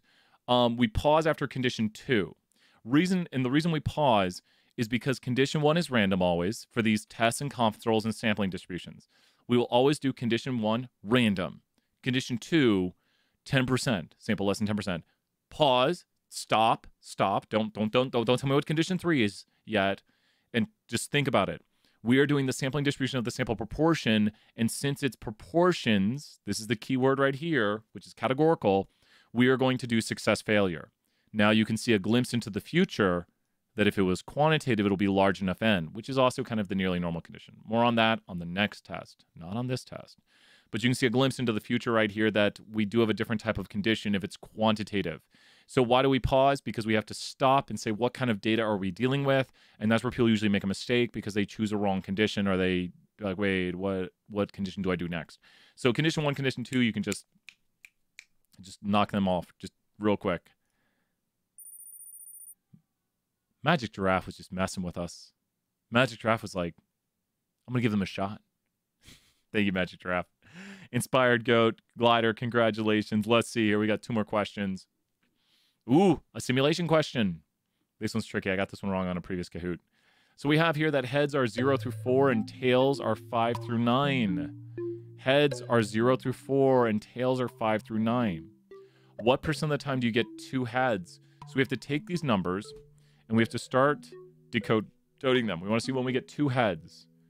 So there's 3 heads and that's a 4th. Okay, so we got, in this simulation right here, we got 4 heads. 2 heads, okay. In this simulation right here, wait a minute.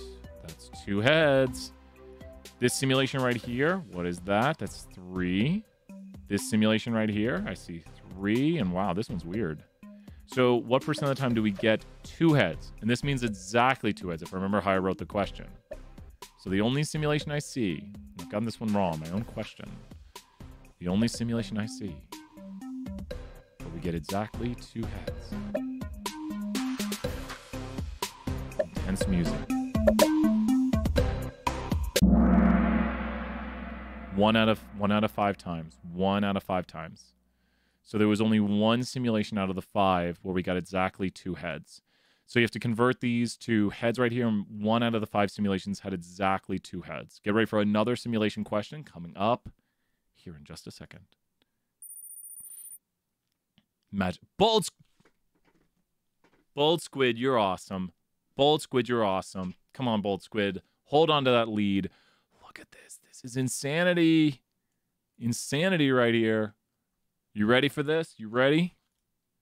You ready? What percent of the time did you get 2 tails? 2 tails. Now we gotta do it with 2 tails here.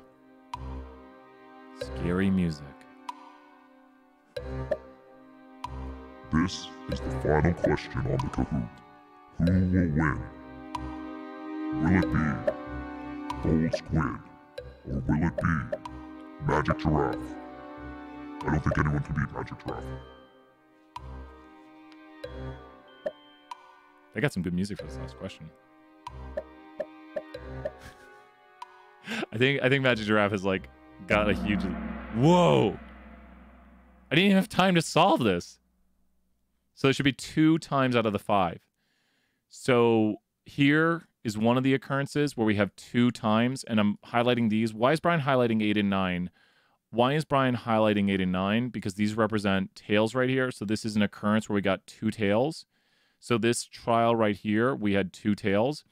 And then this trial right here, we had 2 tails. This one, there was 1 tail. That does not mean 2 tails. This one right here, there were 3 tails. This one, there was 2 tails. This one, there was 2 tails. And this one, there was all heads. So that's got it. Let's look at this table right here. Let's see who wins. Test review podium. Who's winning right here? Bold Squid. Show. Whoa. Oh, Bold Squid, what happened? Adorable koala. Wait, those are the 2 I was voting on. I gotta guess. Is it Magic Giraffe? Oh, wow. I'm good at this. Nice job. Nice job. I'm going to try some stuff in the chat right here. So if you want to hang out for a second, I'm going to try to do polls live in the chat. So, who was it? I'm interested who. They can always say who they were. They can be like... Let me turn on the music a little here. Okay, I'm going to try to do some voting in the chat. So if you want to chill out for a moment, I'm going to do a little testing with Streamlabs.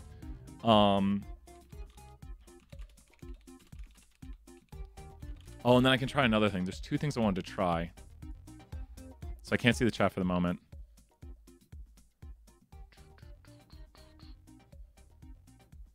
Streamlabs has like remixed their song. Not Streamlabs, but Kahoot has remixed their song so many times. They came up with a good song. Where is it? There's a way for me to poll. And a way to do it. Did the music end?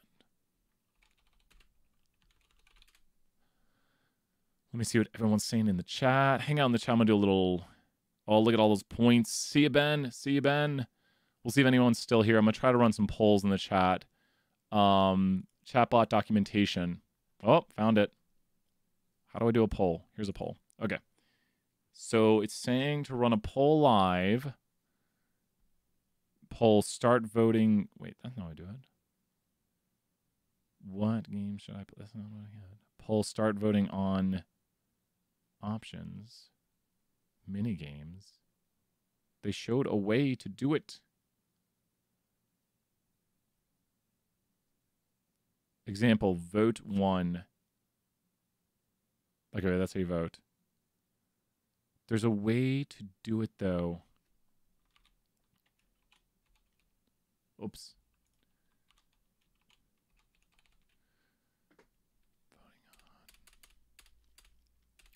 Hmm.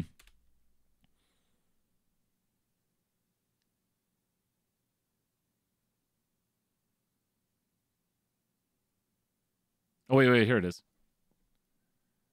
Voting option.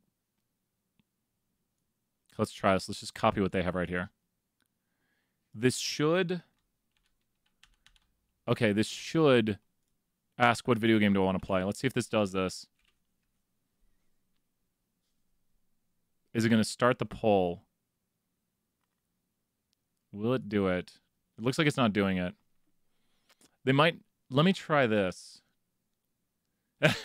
I'm copying their code from their thing. I know, like, a Pokemon would be awesome. Let me try this. Okay. Everyone's voting Witcher 3 right now.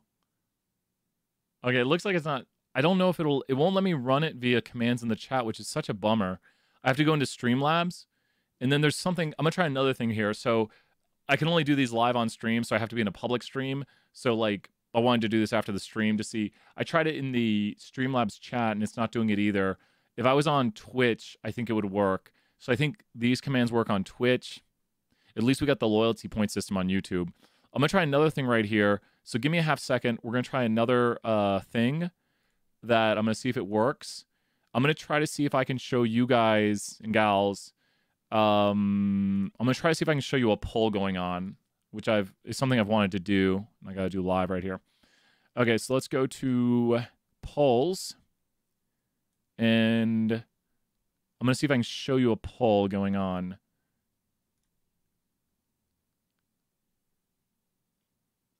That's not doing it.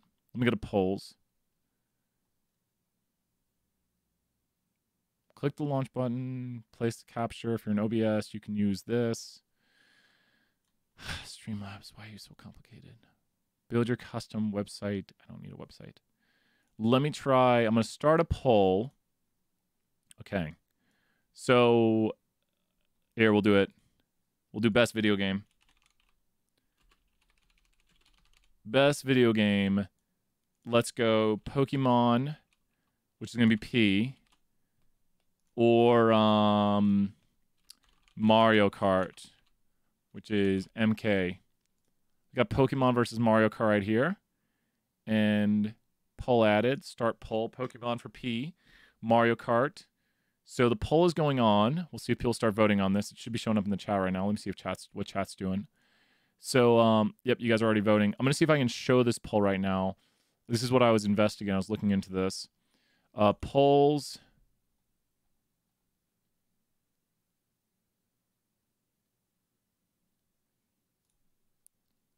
Oh, it did it. It did it. Okay. Yes, I think I can show it now. Okay, so here's what I can do. Let me go to sources. And I'm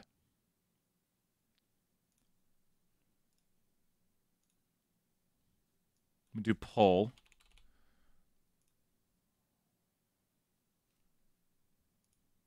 Bah! Okay, let me bring it all the way down here. There we go, okay.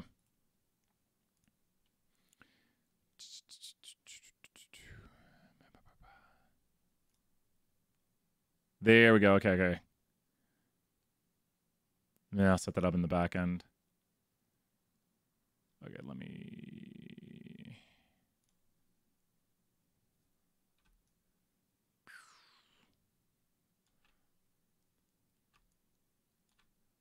try this out right here. All right, let me see.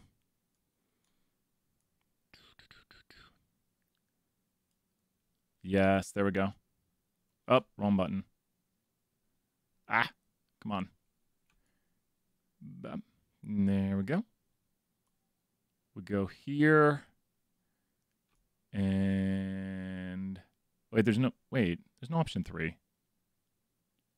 That's not the right active poll then. Oh, 2 seconds. Wrong capture. Wrong capture. We're so close. Oh yeah, we got it. That's got it.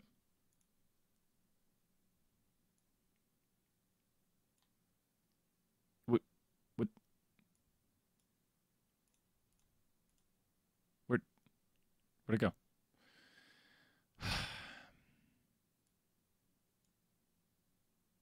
We're so close, everyone. We're so close to being able to show the polls on stream. You're welcome. Yep. Today's noting quiz from yesterday. Sorry, and if you're in the chat, oh, that guy, what's up? How you doing, that guy? We're doing a little bit of maintenance right here, trying to figure out what's going on, getting everything maintenanced, trying to fix our Streamlabs. You're welcome, Kelly. And I got some Mario Kart votes in the chat. It's saying, let me try this again. It's saying it should be getting that window.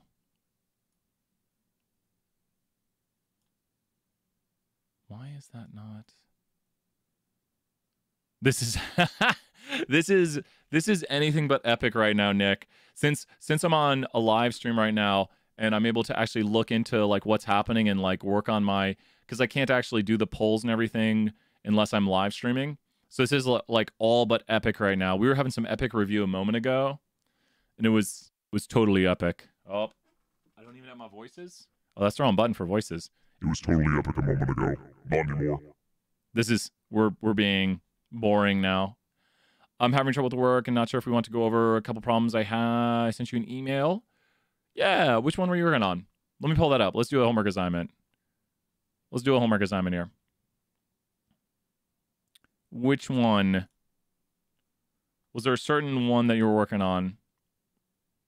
See, we can show the Kahoot code now. People are like, oh, that's Kahoot code. Remove the block.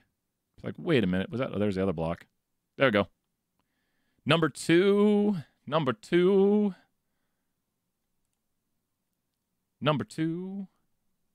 Which problem was it? Let me end that poll. Let me end the poll. And go to polls here. Got so many things happening. Close the poll. Okay, poll has been closed. I will figure out everything going on. Mario Kart 1 out. Mario Kart 1. A marketing researcher for a phone company surveys. Which chapter is that one in?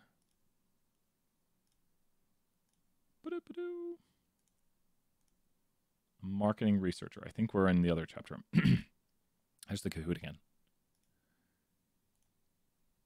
Okay, give me a half second here. I'm going to log in. A marketing researcher. I think that's chapter 13. Chapter 13.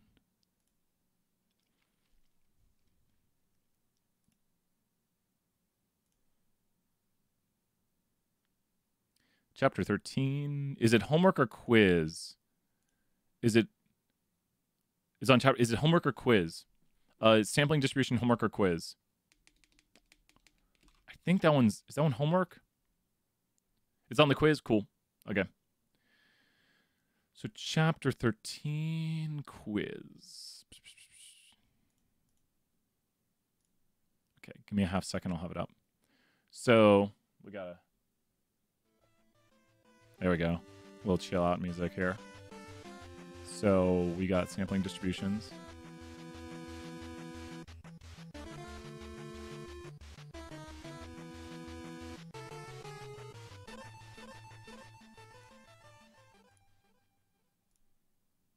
Here we are.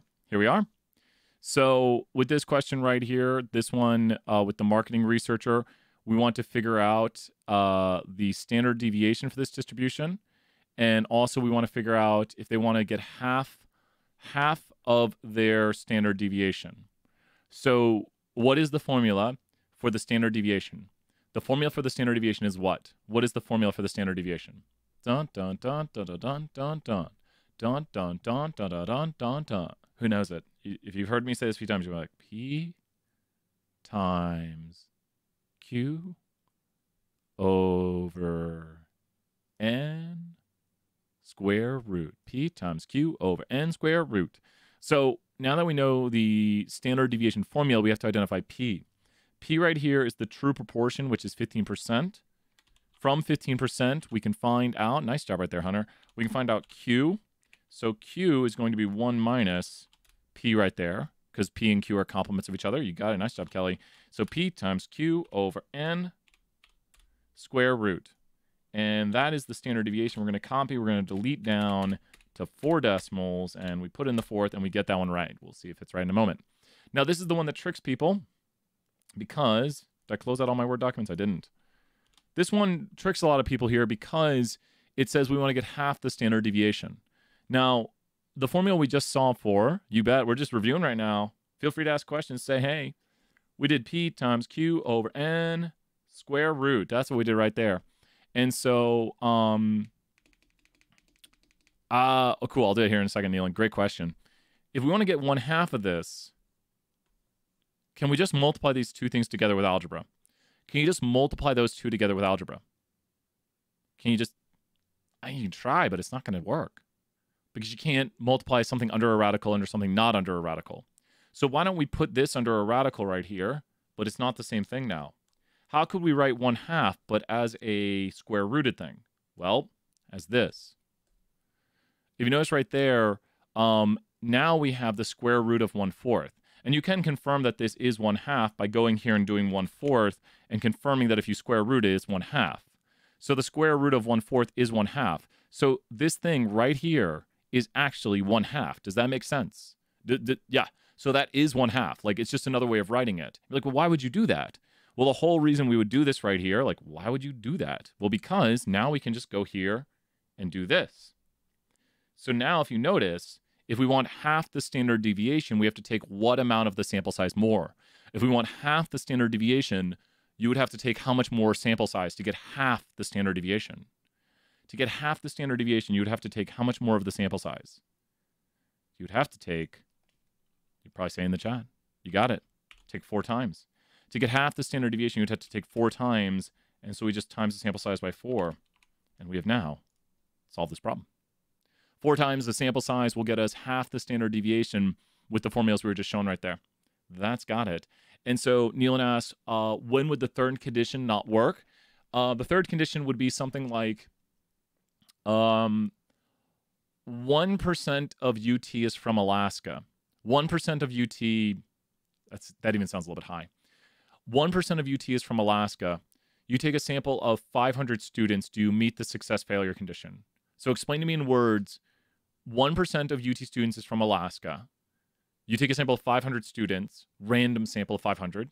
Random is met. 500 is less than 10% of all UT students.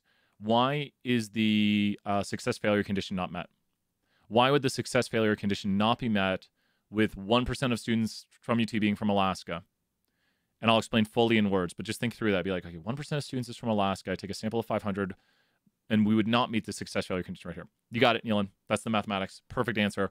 Because you would expect 1%, which is 5 out of 500, and that's less than 10. Now, you would expect 495 to be, yeah, awesome. Great, yeah. No, Neelan, amazing questions. That's what we want. Like, I was like, boom, question, got it, understand it, yep. And so, yeah, when you're like, well, when would we not meet the third condition? When we don't have enough expected successes. You got it. That's the way it works. That's the answer to the question. You solve out NP and NQ. And NQ, what would NQ be, Neeland? What would NQ be? If you solve NQ, what is that going to be? Which you can think NP plus NQ equals N, which will also solve the answer for you. Or you could confirm your answer with that. Which NQ is above 10, but NP is not. So if 95% were from Alaska and you took a sample of 500, it would work. So which would be a lot. The restaurant seat one here, let's do the restaurant seat one too. So it would be 495. You would expect 495 students not to be from Alaska. You'd expect 5 to be from Alaska and 495 to not be from Alaska. So 5 is NP and 495 is NQ because Q is 0.99 and 0.99 times 500 is 495. Good stuff right there. restaurant seat question. Okay, you ready? Here we go, Kelly. With the restaurant seat question, first, I want you to identify the notation in this question. Kelly, help us out here. What are we going to identify with notation? You ready for this? Let's do some notation. What do we have notation-wise with this question? You ready? I need all the notation. All the notation must be found for this question. So start telling me right now, what is certain notation right here? Can you identify any of this notation in this question? I need notation. I don't want notation. I need notation. We're from Alaska. Yeah, I think you're right. Kind of. You're kind of right. Zulon, amazing job right there. And so the mean of the distribution is 0.57. More specifically, this right here, let's highlight it. That looks better. If we highlight it, that number and that number, this right here is P, but we know that mu P hat is equal to P. So that is the mean of the sampling distribution, but it's because 57% of people is the truth. So that is the mean for the distribution of the sampling proportion, but it's because it is the truth. So more specifically, this is the truth, and since it is the truth, it is what we would expect to see in a sample. So that's what that means right here. In a sample, we would expect to see this. So that's if 57% of people want smoke-free, well then if we took a sample of customers, we'd expect to see 57%. So that identifies that, and then next we have right over here, we have N. So that's the sample size, and we'll use the N for the standard deviation of P hat right here. So this is going to be P times Q over N square root. So now we plug in and we solve the equation for P times Q over N squared. I never put the equals right there. I don't know what's wrong with me. Something's wrong with me. P times Q over N square root. We know P is 0.57. The complement of P is just 1 minus. Just so everyone can see, we do 1 minus. Got to remember to do that. 1 minus. There's Q. So P times Q over N.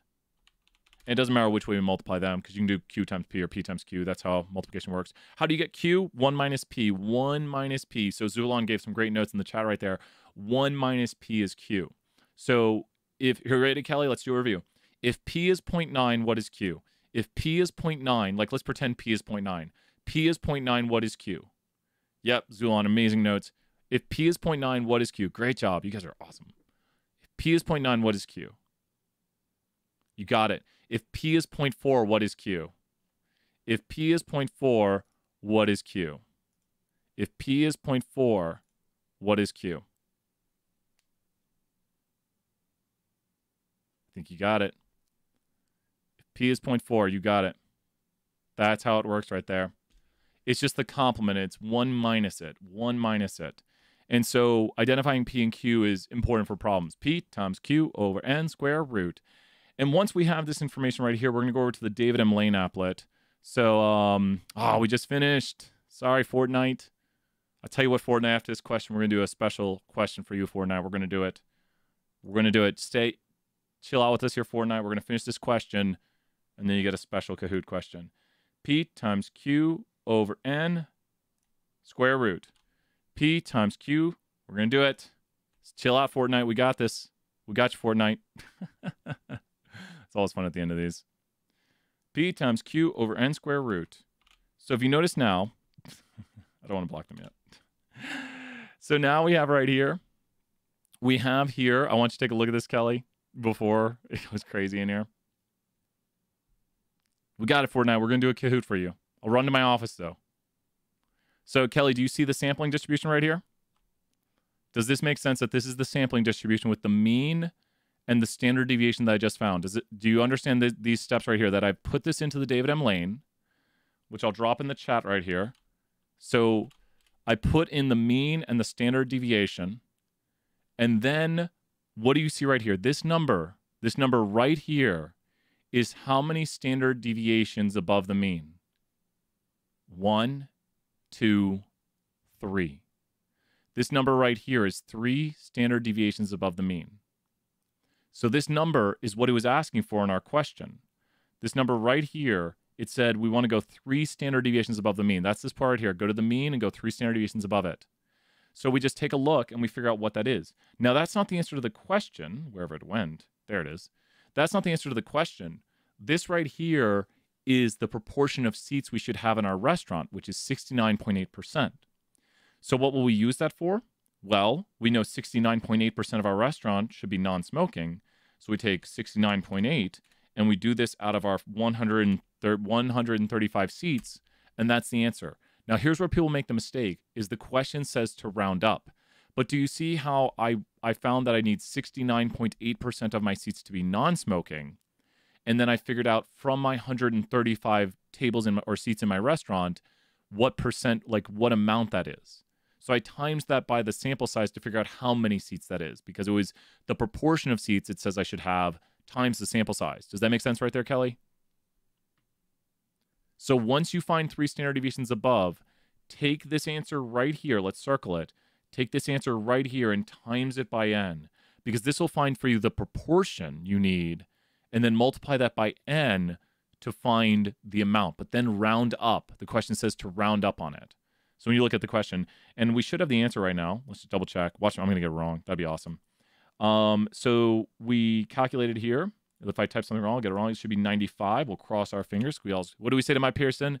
What do we say to my Pearson? Someone's got to say it in the chat. You know what we say to my Pearson in this class. What do we say to my Pearson? What do we say to my Pearson? Not today, my Pearson. Not today, my Pearson. Not going to trick me today. Not today, my Pearson. For a given sample size, higher confidence means a smaller margin of margin of error. For a given sample size, let me see here. If you keep your sample size constant, higher confidence. No, that's false. Because if you make your confidence larger, so if you go from 60, so here you go, Neil, and ready, watch this. 68, 95. Higher confidence means a what margin of error? 68, 95, 99.7. Does that make sense, Neelan? 68, 95, 99.7. Yep, it means your margin of error would increase. And it's saying if you hold sample size constant, more confidence would lead to a larger margin of error. Does that make sense? Does that make sense, Neelan, when I say 68, 95, 99.7, the z-score is going up, and the z-score is part of the margin of error. So if you keep sample size constant, yep, great questions. Fortnite, are you still here, Fortnite? Fortnite, I'm going to run to my office. Fortnite, if you're here. Can we go over how to do the homework confidence intervals proportion? Question 2D. Yeah, let's do it real quick. You got it. And then we'll run to the office for Fortnite. Let's do it. 2 seconds. I got to bring up that question here. Zulon, you've done such an amazing job today that definitely let's do that right here. And I might have. Is it you said question 2? Is this it right here, Zulon? Is this the one? Is this the question right here you're talking about? Okay, cool. So in this one right here, the most important thing for us to know is how to interpret a confidence interval, which I believe is down here about this document here. Okay, so we have to know how to interpret a confidence interval. To interpret a confidence interval, we would say, I am blank % confident that the true blank is contained in the interval blank to blank. I am blank % confident that the true blank is contained in the interval blank to blank. So what is this company trying to do? They're seeing what % of the time that packages arrive within 3 days. What is their interval? Let's take a look at it. Their interval is 71 plus or minus 1%. So go ahead and create this interval right here. The interval would be 70 to 72%. And what are they trying to estimate? The true proportion of time that packages arrive within 3 days. So when you take what we have right here, let's go look at it. I am, and maybe it was 95. We'll just say 95 for now. I am 95% confident that the true proportion of time that packages arrive within 3 days is contained in the interval 70 to 72%. So, but make sure to say, I am 95% confident that the true proportion of time that these packages arrive within 3 days. Do you notice why I have such a long thing right here? Watch as I say it along with it. I am 95% confident that the true proportion of time that packages arrive within 3 days is contained in the interval 70 to 72%. This is the part, especially when people have to write it out on tests, where I see the mistakes, because as we saw during the Kahoot today, it'll either be like mean or proportion or difference between means. It can change what it is depending on what we're measuring. So that's where I always put a big line, and I try to make sure people recognize that this is the part that requires the understanding of the problem. So when we look at the answers here, we're going to say to my Pearson, not today. Let's take a look. The question has different answers, and I'm going to move this out of the way a little bit here. You got it. You got it. That's right. That's the right answer, Zulon, right there. You are right. So between 70 to 72% of orders arrive on time. This doesn't even mention confidence. It applies certainty. So this is not correct because it implies certainty. It doesn't even talk about confidence level. It doesn't say anything about confidence. 95% of all random samples of customers will show... What? That's talking about our random samples. No, we're talking about the truth right here. So, no. We would not. This one, I always hate this one. It's a little weird to understand, but we wouldn't see that in the samples. It should say like this is made to estimate the population proportion, not the sample. That should be right. I was half worried for a second. One can be 95% confident the true proportion of orders that arrive within. Wait, does this sound good to you? I am. Sounds like one can be 95% confident that the true proportion of orders that will arrive within 3 days. That's what we were saying. Is contained. Do you think is contained and is between about the same thing? This sounds correct. Yep, that sounds correct. That is correct. Very similar to like my standard format I use. And so that helps with that question. You're like, oh, that kind of sounds like I am 95% confident the true proportion of orders that arrive within 3 days is contained in the interval blank to blank. One can be 95% sure that between 70 to 72% of the sample customers' orders arrived on time. Now, this goes to the formula right here, or right here we have p hat minus the margin, plus or minus the margin of error. This is p hat. So if this is p hat, what does p hat stand for again? I know you know it. I know you know it. I know you got this. P hat is the sample proportion. So we know that. We don't use the interval to estimate the sample proportion. We know the sample proportion. It's what we measured. We measure it, and then it's the center of our interval. So we know it. That's what it is. We know that one. On 95% of days, is that what our interval talks about? It's talking about on like 95% of days, or it's trying to estimate the truth. Our interval is not about days. It's about the true proportion, like for all time. I am 95% confident the true proportion, not like on a given day. So it's not on given days or on days 95% of orders will arrive. It's like the truth for all days. And that's got it. Good question right there. That's a tricky one. That one used to catch me off guard a little bit. But that's got it. Do we still have Fortnite here? Fortnite. You got it. Great job, Zulon. I'm going to go to my office. So Fortnite, chill out. There might be more Kahoot unless something happens in my office that's kind of... We'll just hope everything goes well in my office. So Fortnite, chill out. As long as I can make it back from my office, we'll be fine. So I'm going to change shirts and go to my office. Like, here we go. Quick change shirts. Here we go. Here we go.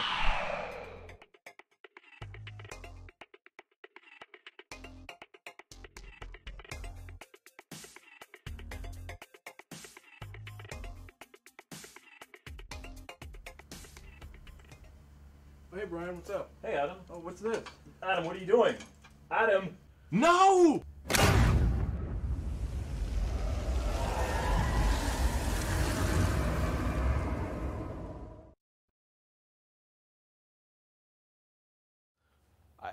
Guys, I'm Jason. Brian's gone. I don't know. I don't know. Just go to Kahoot. We'll get this figured out. He sent you the information. It's on Canvas. It's on YouTube. Just go to Kahoot. I don't know what we're going to do, but we're going to figure this out. It's going to happen. That's all I got. Just go to Kahoot. Thanks. Ugh.